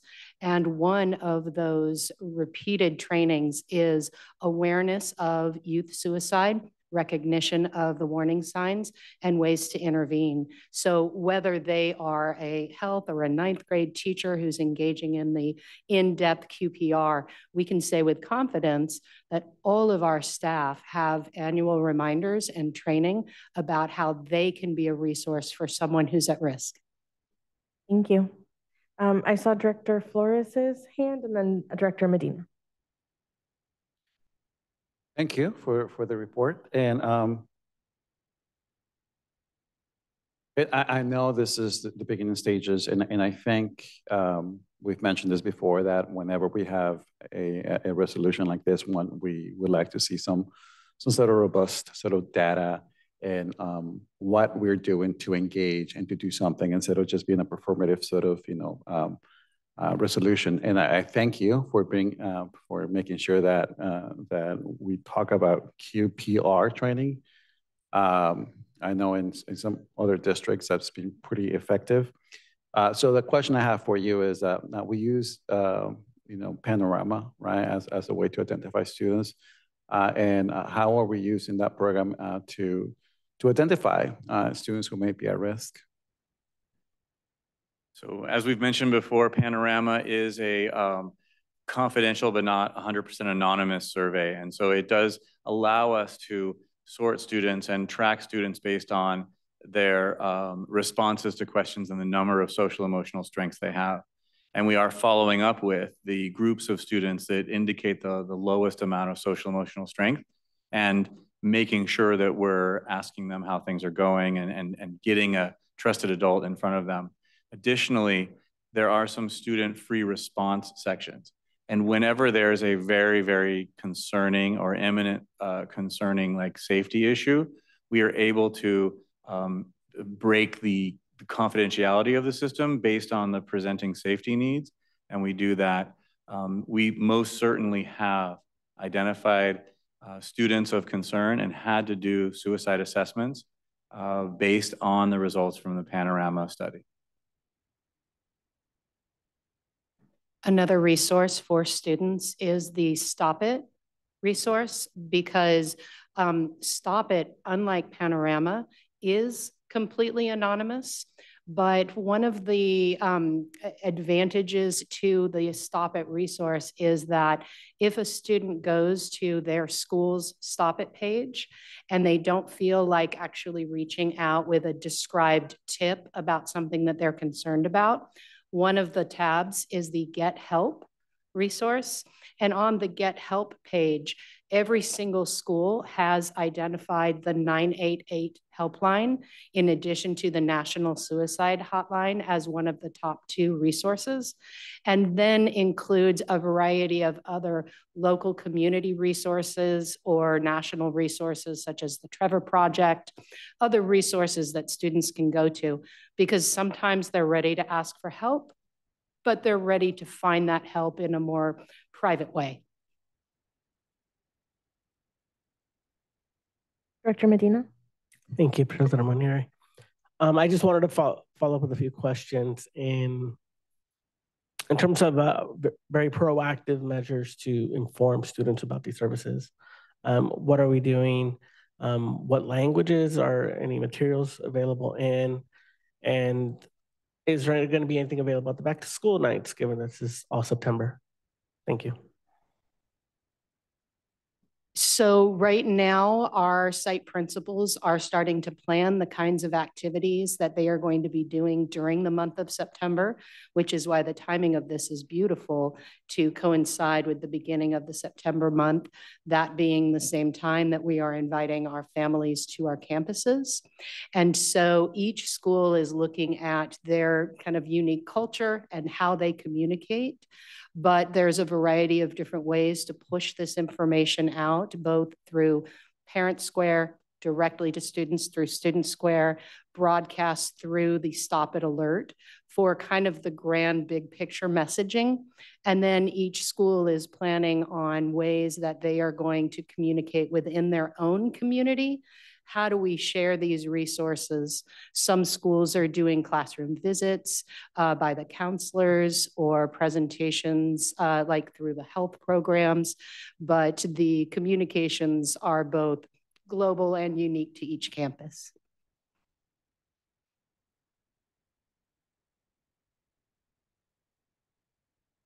Any other questions? Okay, this is an action item, so we will move on to public comment. I have no blue cards, so we will move on to remote attendees. Thank you, President Manieri. There are members of the public joining us on Zoom and would like to comment on item E1. Please raise your hand.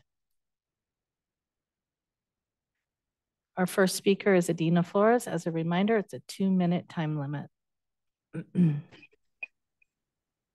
evening, Board and Superintendent.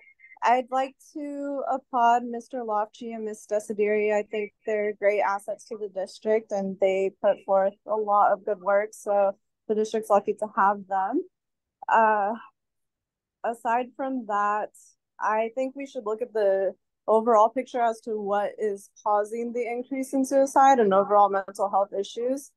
I can tangibly prove as an investigative reporter that people on this board, such as Ms. Dela Cruz, are making decisions at the board level that have nothing to do with natural disasters. These events are fabricated because people are washing money and we can nod our heads, no, no, no, no, no, but you are under investigation with the state, as is Ms. Manieri. Ms. Flores, your commentary is not relevant to this board item. If you'd like to continue, please make it relevant. Yes, this is very relevant, but you can't decide the relevancy. I'm getting to my points. When we talk about suicide rates going up, our students have been put on lockdown. They've been exposed to fires, but these events keep happening because they're prefabricated and people are profiting off of them. This is not in the best interest of our students. We're not addressing that at all. And I attend school board meetings across the state, so it's not just you guys. This is a pattern that is being replicated. So as somebody who wholeheartedly supports this district, I haven't worked for you all since last July when I was illegally forced out. So I would encourage us to look at what's truly causing suicide rates. When it comes out of your mouth, it's fine to say that suicide rates are increased because of things such as lockdowns, which are coming again, and fires, and just overall uneasiness of the students. But when I say it, I'm a conspiracy theorist, even though I can show it through financials. So we need to be better for our students. I don't know what the emotional outbursts were about earlier. Maybe understand equity and what these kids go through. Have any of you have ever been through domestic violence? Thank you, Ms. Flores. Our next speaker is Shelby Pryor. Good evening. I must say thank you so much for giving that presentation on suicide prevention. I'm gonna be honest, I had a friend of mine who killed himself, who served with me in the military. He called me the day before it happened, said he really needed to see me. And then I found out on Facebook he shot and killed himself. I don't think anybody here really knows what the signs are. We've only lived once. It doesn't matter what psychology you have or what things are going on in your life, like checking in on your people, making sure they're okay, not just saying something to them on Facebook. These kids get information so quickly, and I want to see the data, which is not my style, on how many students are actually participating and how we're trying to increase participation so that we can have these students under an umbrella of safety and networking and the ability to lean on each other when they do have differences. You see me as just some kind of brutish dude, but I do come with an actual response to not just complain, but kind of look for a solution. Because if you guys are the ones that are the problem, making decisions I don't like, I'm just trying to stay in the lane of what's in the best interest of these kids. I think suicide prevention, it starts with every single person sitting left and right of you, checking in, making sure each one of you guys are okay, and teaching our kids to do the same thing. I want to see every single person wake up, have a good day, do the things that they need to do, find an honest way to do them. I'm not saying people can't change, but it all starts with this mental illness stuff that we're talking about. Everybody wants something and doesn't have enough of something. Let's just be honest. Let's help them. Let's pass this and make it so it evolves into something better. Thank you, Mr. Pryor. Our next speaker is Jessica Lightchow. I apologize if I'm not saying your name correctly. Hi there, my name is Jess Lee Howe. You almost said it right. I'm a parent at the Santa Rosa Charter School for the Arts. I'm on the board here for the parent teacher organization.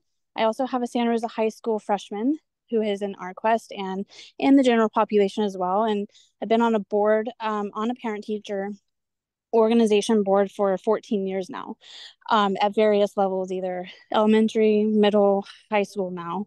And I just wanted to say that I think a big solution is getting more parents onto the campuses. More bodies equals more support, more relief, more structure, more accountability, more help for the teachers. And what we did today for Santa Rosa Charter School for the Arts was hold a mass volunteer requirement event where we had over 100 volunteers become meet the requirements for the district requirements to become volunteers. So we just, by holding a 4-hour event that the district came to, thank you so much for sending your technician to fingerprint for us. We were able to pass 100 volunteers into the school system. So my recommendation is that you guys get this together for every single school that's in our district. If you can get more positive mentors and more parents to be able to pass these requirements, you're just handing relief and positive and support to the students. Thank you. President Manieri, there are no other hands raised. Thank you. This comes back to the board for any further discussion or a motion. Trustee De La Cruz. I just want to say thank you to the last caller, Ms. Lijao, about how parents were able to organize that event. The volunteer application is a beast. And for somebody who is not English speaking or who isn't going to necessarily navigate some of these things easily, it's really hard. And so I love that solution that Charter School for the Art parents came up with. And I'm wondering if there's a way that the district can do that or sponsor those kinds of events at school sites where, we know that there's additional need for more bodies, more oversight, more loving folks in our mix and on our campuses. I'd like to respond to the question. Yes, we wanted to try it out to see how well the system would work with doing everything in one location, and it seems to be going really well. So yes, it is something that we definitely want to grow and are planning to do. Thank you so much. I think that's a great idea. I really appreciate it. Dr. Medina. I'd like to move to approve resolution number 2023/24-05, recognizing September as Suicide Prevention Month. Second. Thank you. Before we call for a vote, is there any further discussion? Okay, that was moved by Director Medina and seconded by Director De La Cruz. Roll call vote, please. Director Rao. Aye. Director Medina. Aye. Director De La Cruz. Aye. Director McNally. Aye. Director Flores. Aye. Director De La Torre. Aye. President Manieri. Aye, thank you. This brings us to item E2.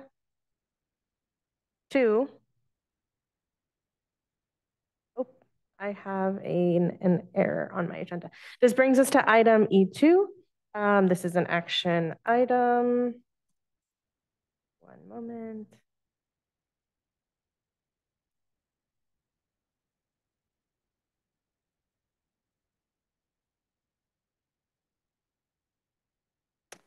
Thank you. My agenda froze. This is an action item, approval of resolution to recognize September as Attendance Awareness Month. The board will consider approval of resolution number 2023-2406, recognizing September as Attendance Awareness Month. I will hand this over to Mr. Mazzara. Thank you, President Manieri, board members, and Superintendent Turnell. First of all, on behalf of Dr. Castro, who was pulled away at the last minute, I'm presenting on behalf of his department. And I want to bring to your attention that the board has been supporting attendance awareness resolutions since 2013. It's been a very key part of our board's emphasis on student attendance and the importance of it. The goal of this program is to mobilize schools and communities to promote the value in attendance, to take concrete steps toward reducing chronic absenteeism. As you have already heard, under the new reorganization and ed services, under the Wellness and Engagement Department, sitting next to us. The new plan under the Wellness and Engagement Department is to not just do the traditional factors of notifying parents and doing the letters that were required to by law, working up the MTSS chain to things like a SARB meeting, but to actually reach out and make personal contact with families to engage them in understanding the situations that may cause those attendance issues, to help support families find resources and or to try to get families potentially to different placements where they can be successful. And I think that's part of the emphasis of the new department and their emphasis on what they want to do differently. And with that, I would like to, therefore, be it resolved, the Santa Rosa City Schools stand with the nation in recognizing September as Attendance Awareness Month.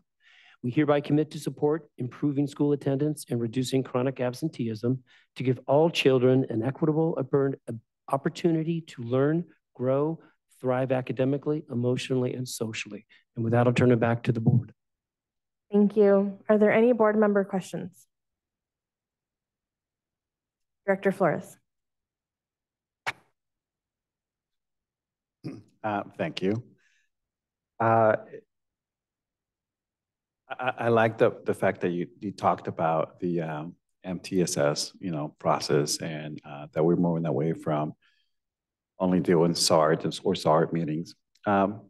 Is it possible next time when we have a resolution like this to have a short presentation as to what's working and what's not working in our district, to see, what sort of things we can do to improve attendance issues? I mean, this is a chronic problem that has happened, that is not just unique to Santa Rosa City Schools. I mean, we know that, right? We all read newspapers about that.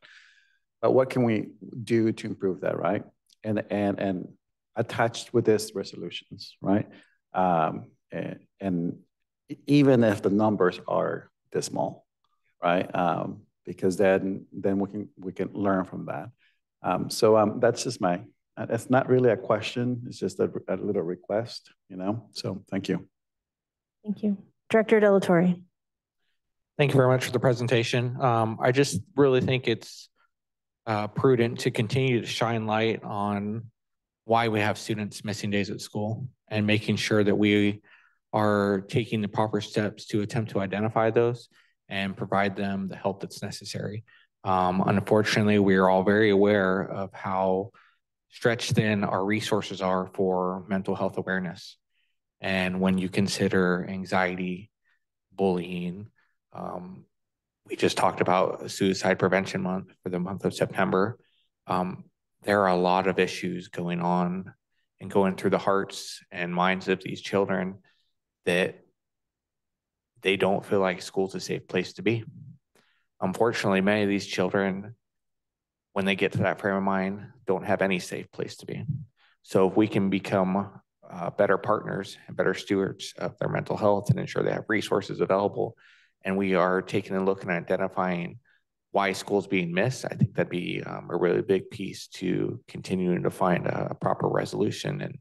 And if kids want to be at school, they're going to be there. And how can we make that a better environment for them that speaks to them and helps them want to be on campus? Thank you, Director Delatorre. Just to reiterate that, my lens of special education, that obviously ties very well into absenteeism and the area that would be around anxiety and depression. Those become, the legal term is child find, that we have to identify, is there a potential disability? And we are in a better place than ever with the work that the board has asked us and Superintendent Turnell's direction around data gathering. And we have a new data system that's coming out that can really dial into just those nuances. We've already talked about panorama data, and we kind of begin to put those things together. We are in a better place than we ever have been to really target not just, students have a number of absences, but their sub-demographics around it, their program experiences, 504 special education, EL status, that really help give a deeper story that allow us to dig further into that.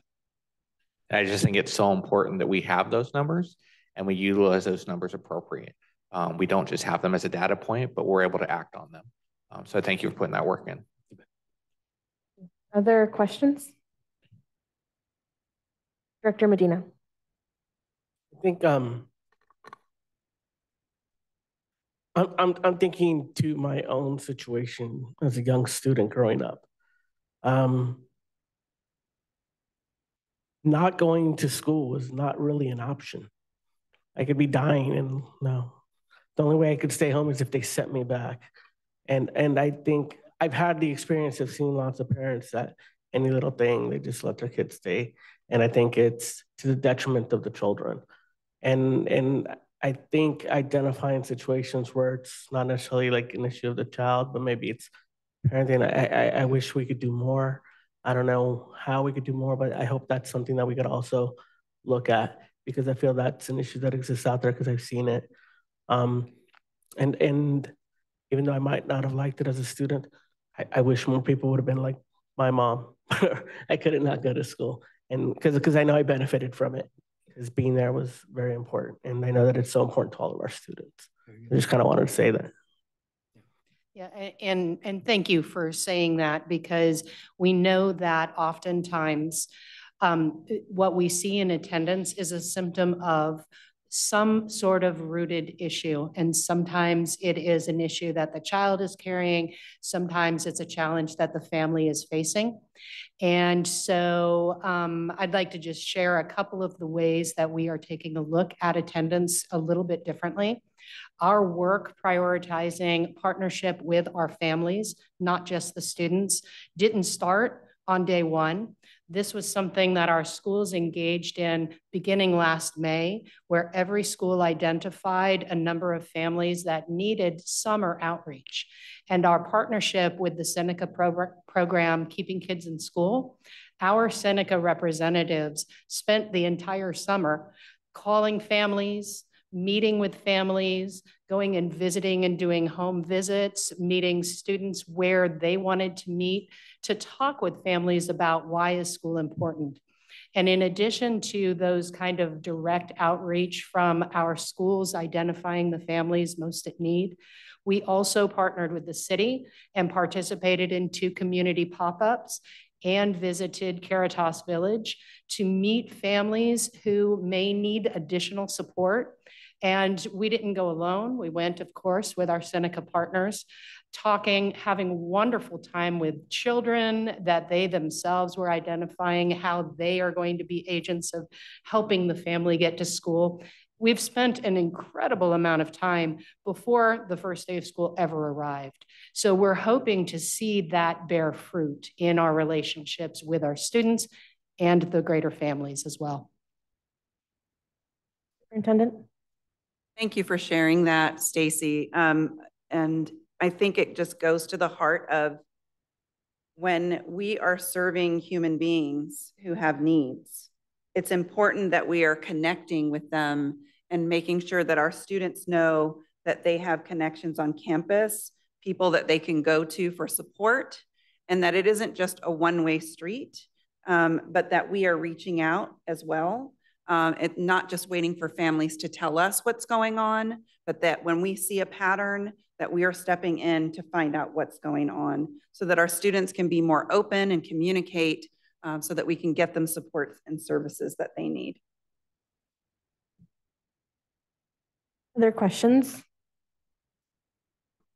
Okay, at this time, we will take public comment. I have no blue cards, so we will move on to our remote attendees. There are members of the public joining us on Zoom and would like to comment on item E2. This is September Attendance Awareness Month. There's a 2-minute timer, and our first speaker is Adina Flores.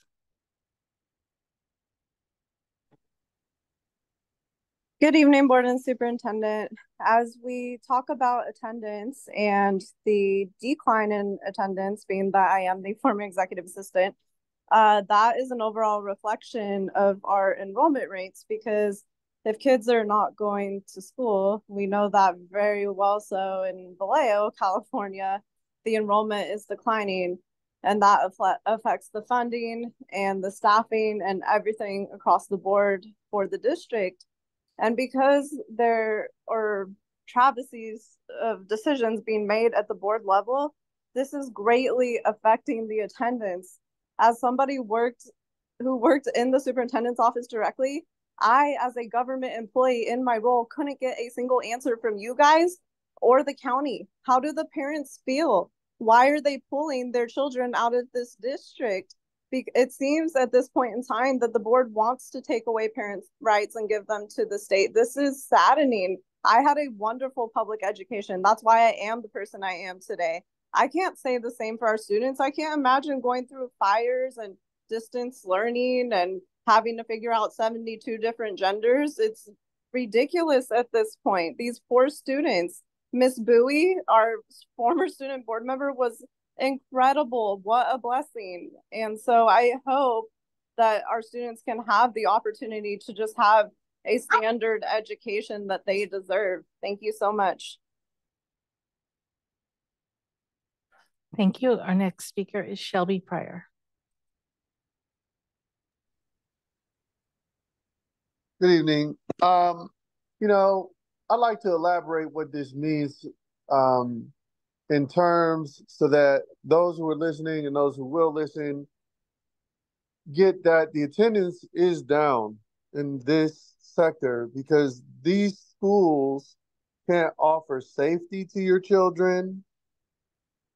Your children are feeling more suicidal in their care, and they're taking your money and driving you crazy, making you work hours and hours and hours so you can afford to live in spaces where you're not treated equal. The attendance for individuals right now, for their children, listening to what you guys want to put hand in hand, it's Suicide Prevention Month and it's Attendance Month. Why would I put my child in charge or allow you to have charge of my child when my child is with me, they're not feeling suicidal? They have a place where they're safe and they're nurtured from a space that only a parent can understand. Parents, translation, you want to defund these people and get them out of your children's lives? Unenroll your children from this system and start teaching your children the things that have value. Because all that paper chasing that they're doing has nothing to do with being a wholesome person. Attendance is going to have to change so that these people get defunded out of your life and you get your children back. Let's go ahead and talk about attendance. It is Attendance Awareness Month. Let our side speak. I guarantee there's more of us than y'all. Thank you. Thank you. Our next speaker is Margaret Boone. Good evening. I just wanted to call in because in high school, I had the worst attendance. I was absent 2 to 3 days a week, every week. I had a lot of anxiety. I had selective mutism. I just did not want to go. And there was nothing anyone in my family could do to make me go to school. But I do think it would have helped if someone at school had asked me, why are you not coming to school? And nobody ever did that. And so I want to support this and everything that we can do to get these kids to school. I think dealing with the mental health issues, I had anxiety, I had depression, I had insomnia. And so I would just not go. And thank God I graduated because I have ADHD. But aside from that, it was just, you know, if you are having those kinds of feelings, it's really hard to get out of bed at 7 o'clock in the morning and get on a bus or walk to school or do anything else like that. It's just overwhelming. And then you miss a day. And at one point, I missed 2 straight weeks of school. And I was so overwhelmed with the thought of how much work I had missed. It took everything in me to go back. And so I just think it's a lot bigger problem than necessarily people realize, but the mental health supports are really the key to overcoming the attendance issues. Thank you. Thank you, Margaret. Our next speaker is Carmen Molina.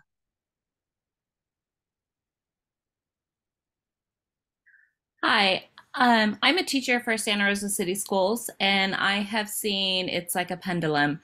When I first started 10 years ago, attendance was high, and we've had fires, we've had a pandemic. There's a number of things that have caused mental health issues. We have social media, we have all kinds of platforms that are impacting our children, and it's hard to put the finger on the school district or the parents or this or that. There's a number of reasons why our kids are impacted. And I really appreciate what Margaret just said about all these other issues that our kids have that are developing more, and we're seeing it more and more: ADHD, mental health, anxiety, all of these things. And we are bringing it to light, and we can only work as quickly as we can as we're starting to understand these situations. But I appreciate that our school is taking action. We are giving truancies for tardies. We are contacting families, and we are doing everything we can to try to catch up with this problem. And I just want to acknowledge that we are working as hard as we can, and we are trying to solve the problem. And this is a problem, and we will try our best to resolve it.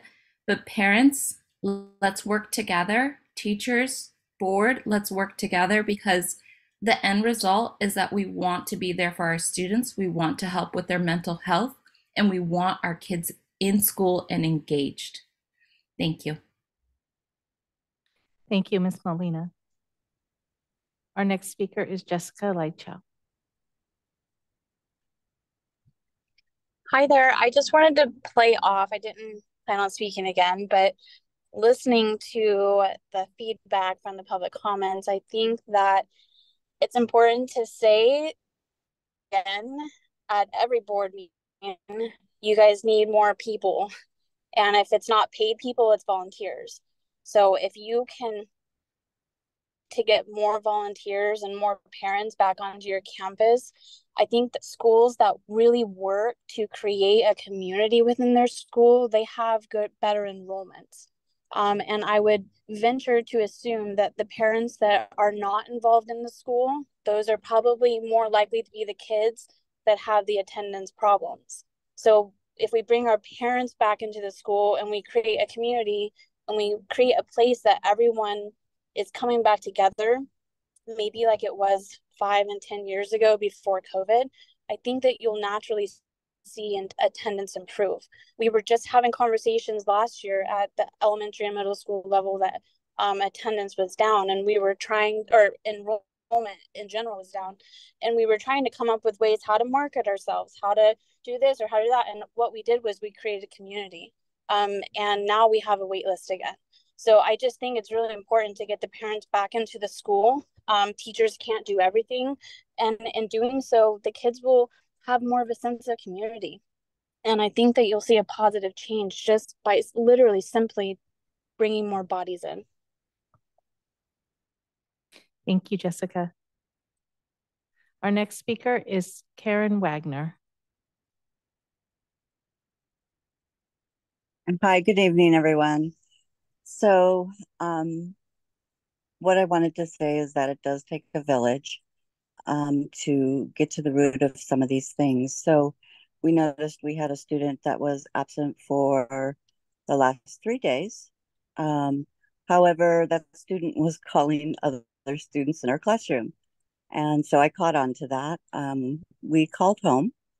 Mom says the bus isn't picking up. Well, we checked with the bus driver's picking up, but student isn't going out. So long, story short is that we have, child telling mom something, mom telling us something. And so now thanks to our coworker who is bilingual, she was able to, relay the important message back to the parent. So now we're getting to the root of what's really going on. And it really does take a focus and a lens to look on this. And, maybe it's a different seating chart. Maybe it's, some other things that are going on. So she loves school, but she was just playing a game. So we're on it. We do have another student that has been out, and we checked on them. And they were actually sick with a medical. So we are paying attention. Just letting you guys know. Thank you. Thank you, Karen. President Manieri, there are no more hands raised. Thank you. This comes back to the board for any further discussion or a motion. Trustee Medina. Just had another comment. In listening to everybody, I was reminded about a person that I think played a very significant role in our district, which was Eugene Mijares, a truant officer. One of the reasons why students aren't in schools oftentimes is because they simply cut, especially, in teenage years. They're all out there. He used to go out to the places where you'd commonly find them and bring them back to school.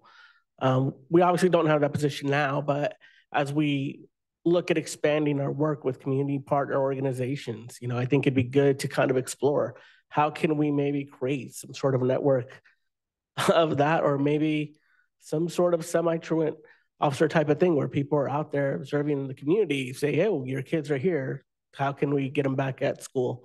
Something that really finds them and gets them back in. Because I remember he would always have a great relationship with kids. He'd find them, they're like, okay, you got us, go back to school. and they would benefit from that. But I think that's something that we need to like also add to the repertoire of things that we do. And working with our community partners, I think is a great opportunity to expand on. Thank you. Thank you. Other comments or a motion?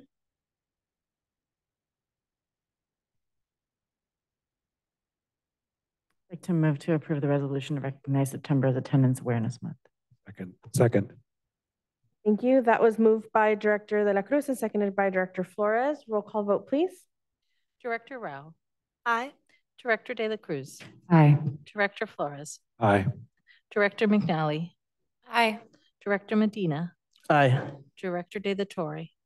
Aye. President Manieri. Aye. Thank you. This brings us to item E3, action item approval of provisional internship permit application, also known as a PIP or PIP for Riley Burke. And presenting this item is Dr. Vicky Zanz.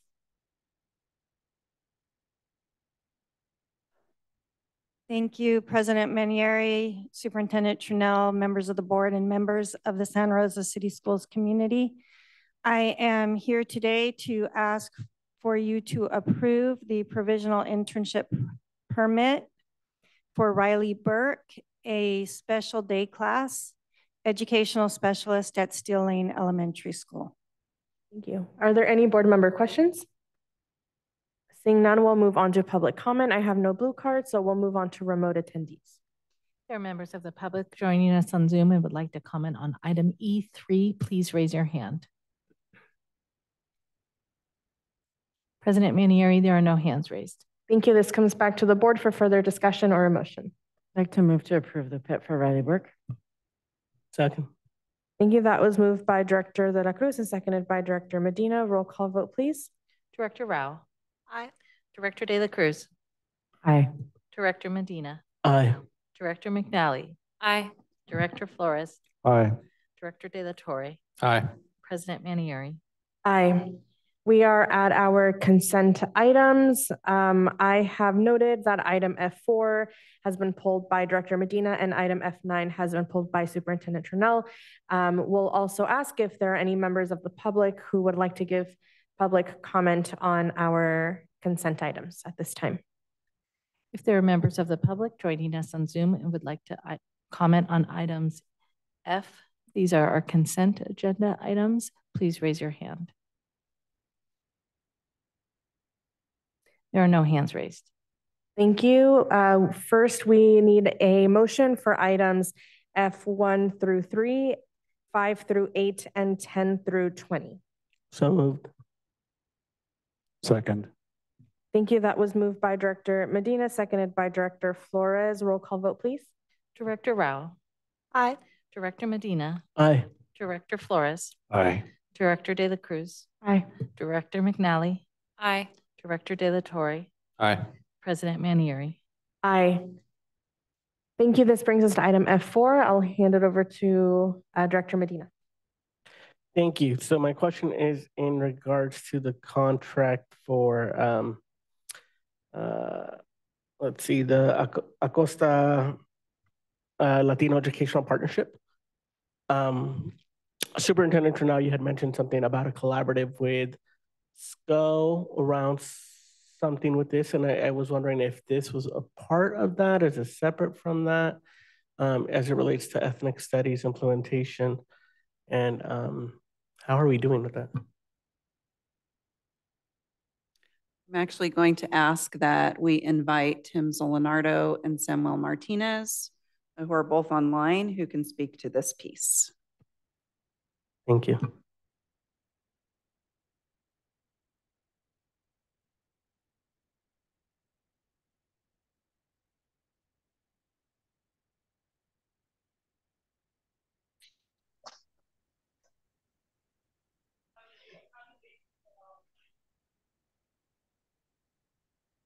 Good evening, Superintendent Trunell, President Manieri, members of the board. Thank you for having me here. Just making sure everything's loaded up on Zoom and I can see all of you. So thanks for your patience. Hope you're all doing well. So thank you for the question, Mr. Medina. I appreciate it. So Sonoma County Office of Education is doing a collective. I'm looking at doing a collective collaborative, but it's among district office administrators. The addendum for this contract was actually something that we were really excited to work on this year. We were looking at trying to, before now, approve the full contract, but it was delayed to make sure we could do it. This is a specific focus for Santa Rosa City Schools employees to intentionally work with just our administrators on moving through classrooms and debriefing observations about what we see in between practice, theory, and our course descriptions to make sure as we scale up that quality is maintained. And so we're very happy to bring this forward as an opportunity to deepen our practices. And I'd like to say, just as a shout out, our work with the Acosta Educational Partnership, we've actually already almost filled all of our teacher slots for this year, which when that message just went out this week. This is like just the second week of school. Almost all of the slots are open for teachers are full, but this is specifically focused on administrators and observing practice and having a chance to debrief how they can support their teachers in deeper implementation and support. I think my only other question in relation to that collab with the county, will there be something further that comes to us, or would that be something that SCO would pay them, or are they doing it separately? Because I believe you mentioned they were going to be involved. So what Trustee Medina is referring to is a different project that is still in development that will include additional districts and will be funded through SCO. Thank you. Thank you for asking. I appreciate the opportunity to explain that. Thank you. Other questions, Director Medina? I'll just move to approve item F4. Okay. Sorry, go ahead. Second. Thank you. Well, for consistency, we'll just ask if there is anyone who would like to give public comment on item F4. If there are members of the public joining us on Zoom and would like to comment on item F4, please raise your hand. There are no hands raised. Thank you. That was moved by Director Medina, seconded by Director De La Cruz. Roll call vote, please. Director Rao. Aye. Director Medina. Aye. Director De La Cruz. Aye. Director McNally. Aye. Director Flores. Aye. Director De La Torre. Aye. President Manieri. Aye. Thank you. Item F9, approval of STEM teacher residency implementation grant MOU. I'll hand it over to Superintendent Turnell. Thank you so much. I pulled this item because I wanted to be sure that there was clarity around the documents that the board was actually being asked to approve. This is a partnership where we are a holder of a grant in partnership with Petaluma City Schools.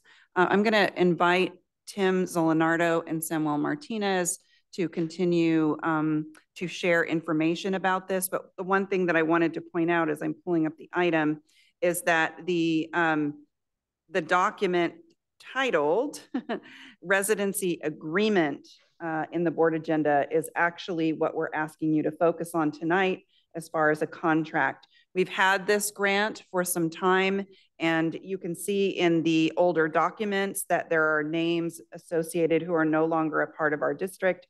But remember that the district is the holder of the grant, not the people who are named in the document. And I will hand it over to our colleagues to share additional information about that. Great. Thank you. Good evening once again, Superintendent Turnell, President Manieri, and members of the board. Thank you very much for asking us to clarify any questions you have. Before I welcome those, just let me say that we are very excited to work on residency programs with our local university and local districts. It is one of the ways in which we, Santa Rosa City Schools, are working to kind of end around the teacher shortage that's occurring, especially in areas such as science, technology, engineering, and math, and with bilingual educators. And this is one of those. So any questions that you have, we're happy to answer. And I know that Samuel Martinez will be happy to go into specifics, but please know that all of these partnerships are with Sonoma State, and Dr. Almino is here this evening as one of our awardees, and these are very important relationships as a way that we're going to make sure that we continue to bring in quality educators to our profession to impact and benefit our students. But please let me know what questions you have, and we'll be happy to answer. Thank you. Thank you, Mr. Zolinardo. Are there any board member questions? Director Flores. Could you just briefly explain how a person may end up earning one of these grants? Is it through a PIP or any other way? Just briefly explain that because it's a bit confusing. Thank you. Yeah, I'll turn that over to Samuel Martinez. He'll be happy to explain some of the details. Thank you. So there is been a statewide initiative that CTC has invested strongly in developing high quality teachers.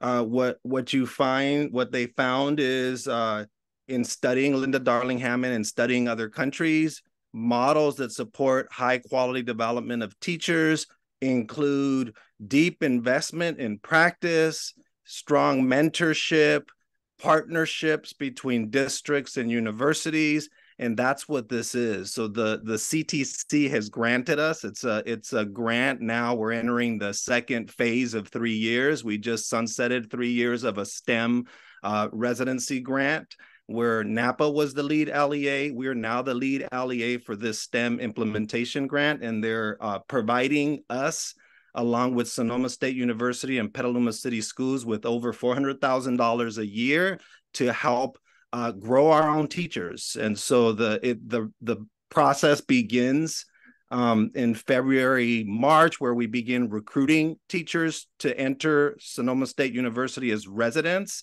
And then we pair them up and select mentors across our system. And then we begin the process of training them through the summer and throughout the year in partnership with mentor teachers in our system. So they're partnered. They do extensive amounts of hours in our classrooms in partnership with these mentor teachers, and then they commit to working with us for 4 years. We have currently a partnership that's not in this grant that will be coming up with an MOU in possibly the next board meeting with Napa for bilingual teachers. This particular grant is speaking specifically for math and science teachers, which is one area of greatest need.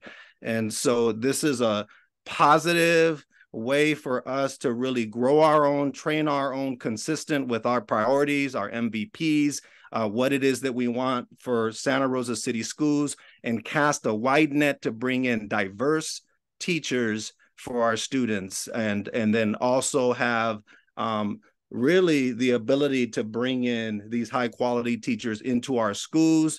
And the emphasis is in our schools serving the majority of our unduplicated count students. And so it really is a positive way for us to solve some of the teacher shortage problems, but also positively have stronger impact on teachers in partnership with residents and our Sonoma State University colleagues. And in the case of this grant, there's a partnership with Petaluma City Schools as well. Okay, so I have a follow-up question. So you mentioned that teachers are placed in these positions, right, for about 4 years. Could you explain how that works? And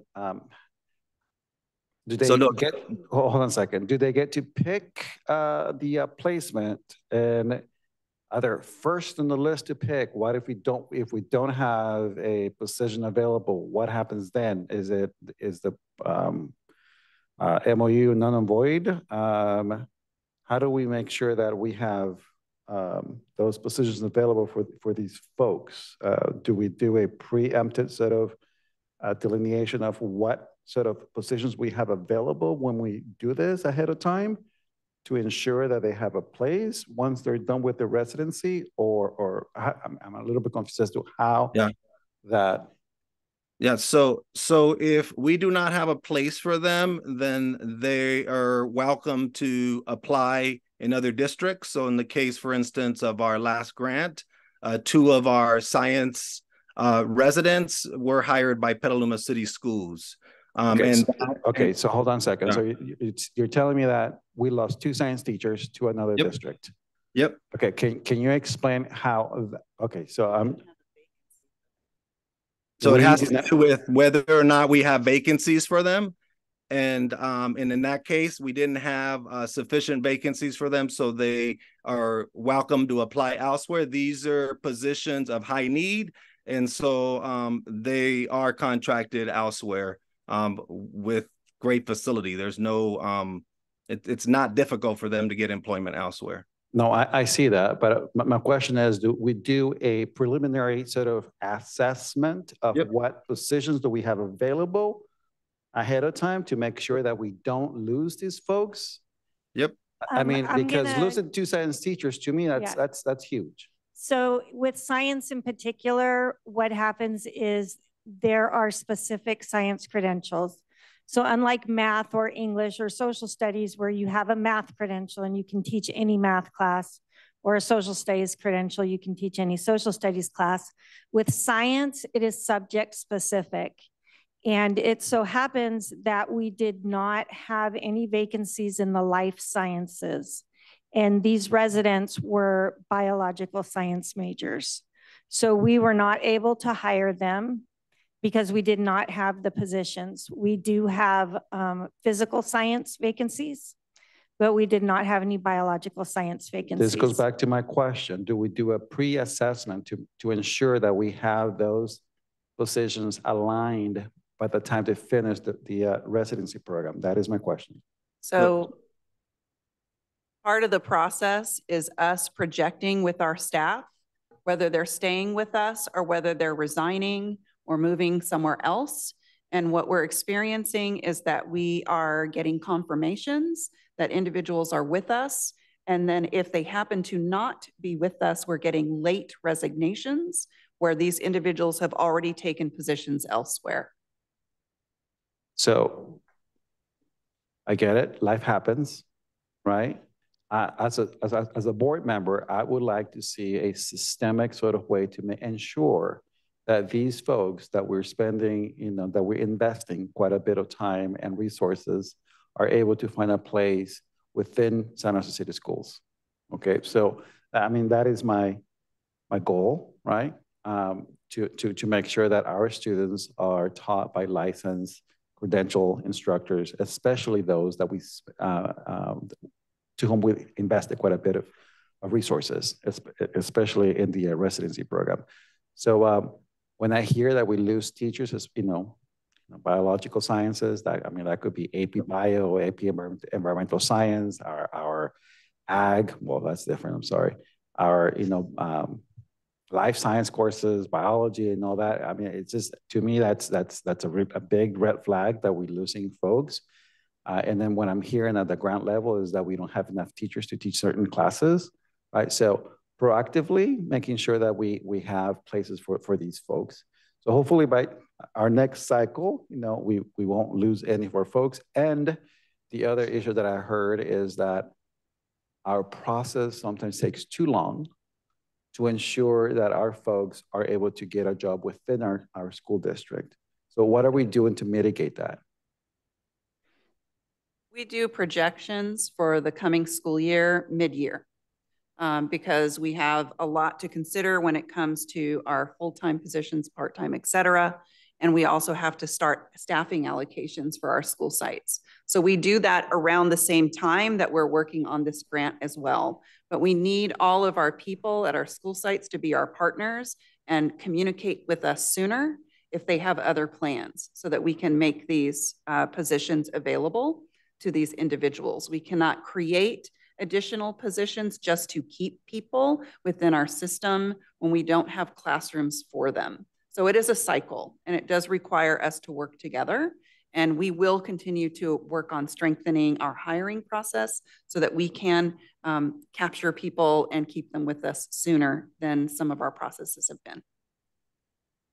May I add one thing, Superintendent Trunell? Is it okay if I add one thing? Yeah, go ahead. Yeah. Thank you, Mr. Flores, for all your questions. I think our first intent is exactly as was expressed by you and Superintendent Trunell to hold on to all of these. But we also are in a partnership with Sonoma State University. As we expressed tonight, that partnership is a community partnership. We know there might be an occasional teacher or two that we spend a lot of time with, that we prepare, who may end up in a different district, but we also believe those neighboring districts if we do not have the position, are endeavoring to support our community as well and making for a stronger educational experience. So we know that's part of it, and we're willing to take the time and the effort. And Mr. Martinez is willing to put in the energy to keep these things moving and to work with our teachers, even if we don't get 100% of them, but we get 90%. So thank you. Are there any other questions? Okay, we will take public comment on item F9. I have one blue card from Catherine Howell.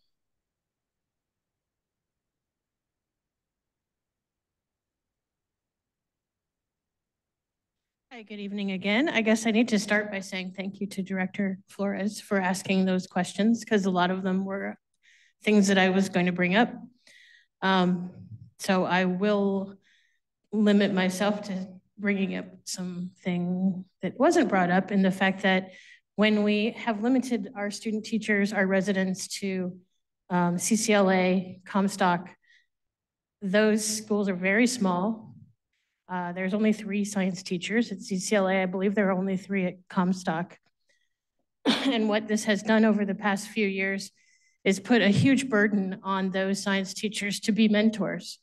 Can we spread the love? Can we spread the student teachers out? And perhaps if they're at a high school that is potentially got openings, that, you know, they get to know the department, they get to know the other teachers they might be working with, and there is a possibility that they could actually be placed at the school that they have student taught, which at this point in the middle school level is pretty impossible. At CCLA this year, with their 3 science teachers and their 2 residents, they are both being mentored by the same science teacher, because one of the CCLA teachers, science teachers, is leaving the district, and the other one has too many other commitments to agree to be a mentor. So it's a tough situation when we've chosen our 2 smallest middle schools to be the location of these residents. It really limits that and puts a huge burden on our teachers, who, by the way, are still only getting $1,500 for countless numbers of hours put into these teachers, these new student teachers. We highly support the program, but we definitely think that it's got some problems and it needs to be examined and realigned so that it is better for everybody. Thank you. Thank you, President Howell. At this time, we'll move on to remote attendees if we have any. If there are members of the public joining us on Zoom and would like to comment on item F9, please raise your hand. President Manieri, there are no hands raised. Thank you. This comes back to the board for a motion, please. Move to approve the STEM teacher residency implementation grant MOU. Second. Thank you. That was moved by Director Medina, seconded by Director De La Cruz. Roll call vote, please. Director Rao. Aye. Director Medina. Aye. Director De La Cruz. Aye. Director McNally. Aye. Director Flores. Aye. Director De La Torre. Aye. President Manieri. Aye. Thank you. This brings us to item G1, approval of minutes of the regular board meeting held on August 9th, 2023, seeking a motion for approval. I'd like to move to approve. Second. Thank you. That was moved by Director De La Cruz, seconded by Director Medina. Roll call vote, please. Director Rao. Aye. Director De La Cruz. Aye. Director Medina. Aye. Director McNally. Aye. Director Flores. Aye. Director De La Torre. Aye. President Manieri. Aye. Next are board member requests for information. Are there any requests this evening? Director Medina, and then Director De La Torre, and then Director De La Cruz. 2 things. First, I'm wondering if we could get some sort of data just on the amount of usage last year on the Stop It app, in terms of how many requests, how much, and follow up and such, whatever we could get in terms of information on usage of that app. And secondly, maybe a presentation or something about the MAP test and kind of what we get from it, how it benefits, how much time and resources are used to do it, and the possibility of alternative options to accomplish the same thing if needed. Thank you. Director De La Torre. I'd like to know if we can get some numbers, since the next board meeting will be full month into the school year.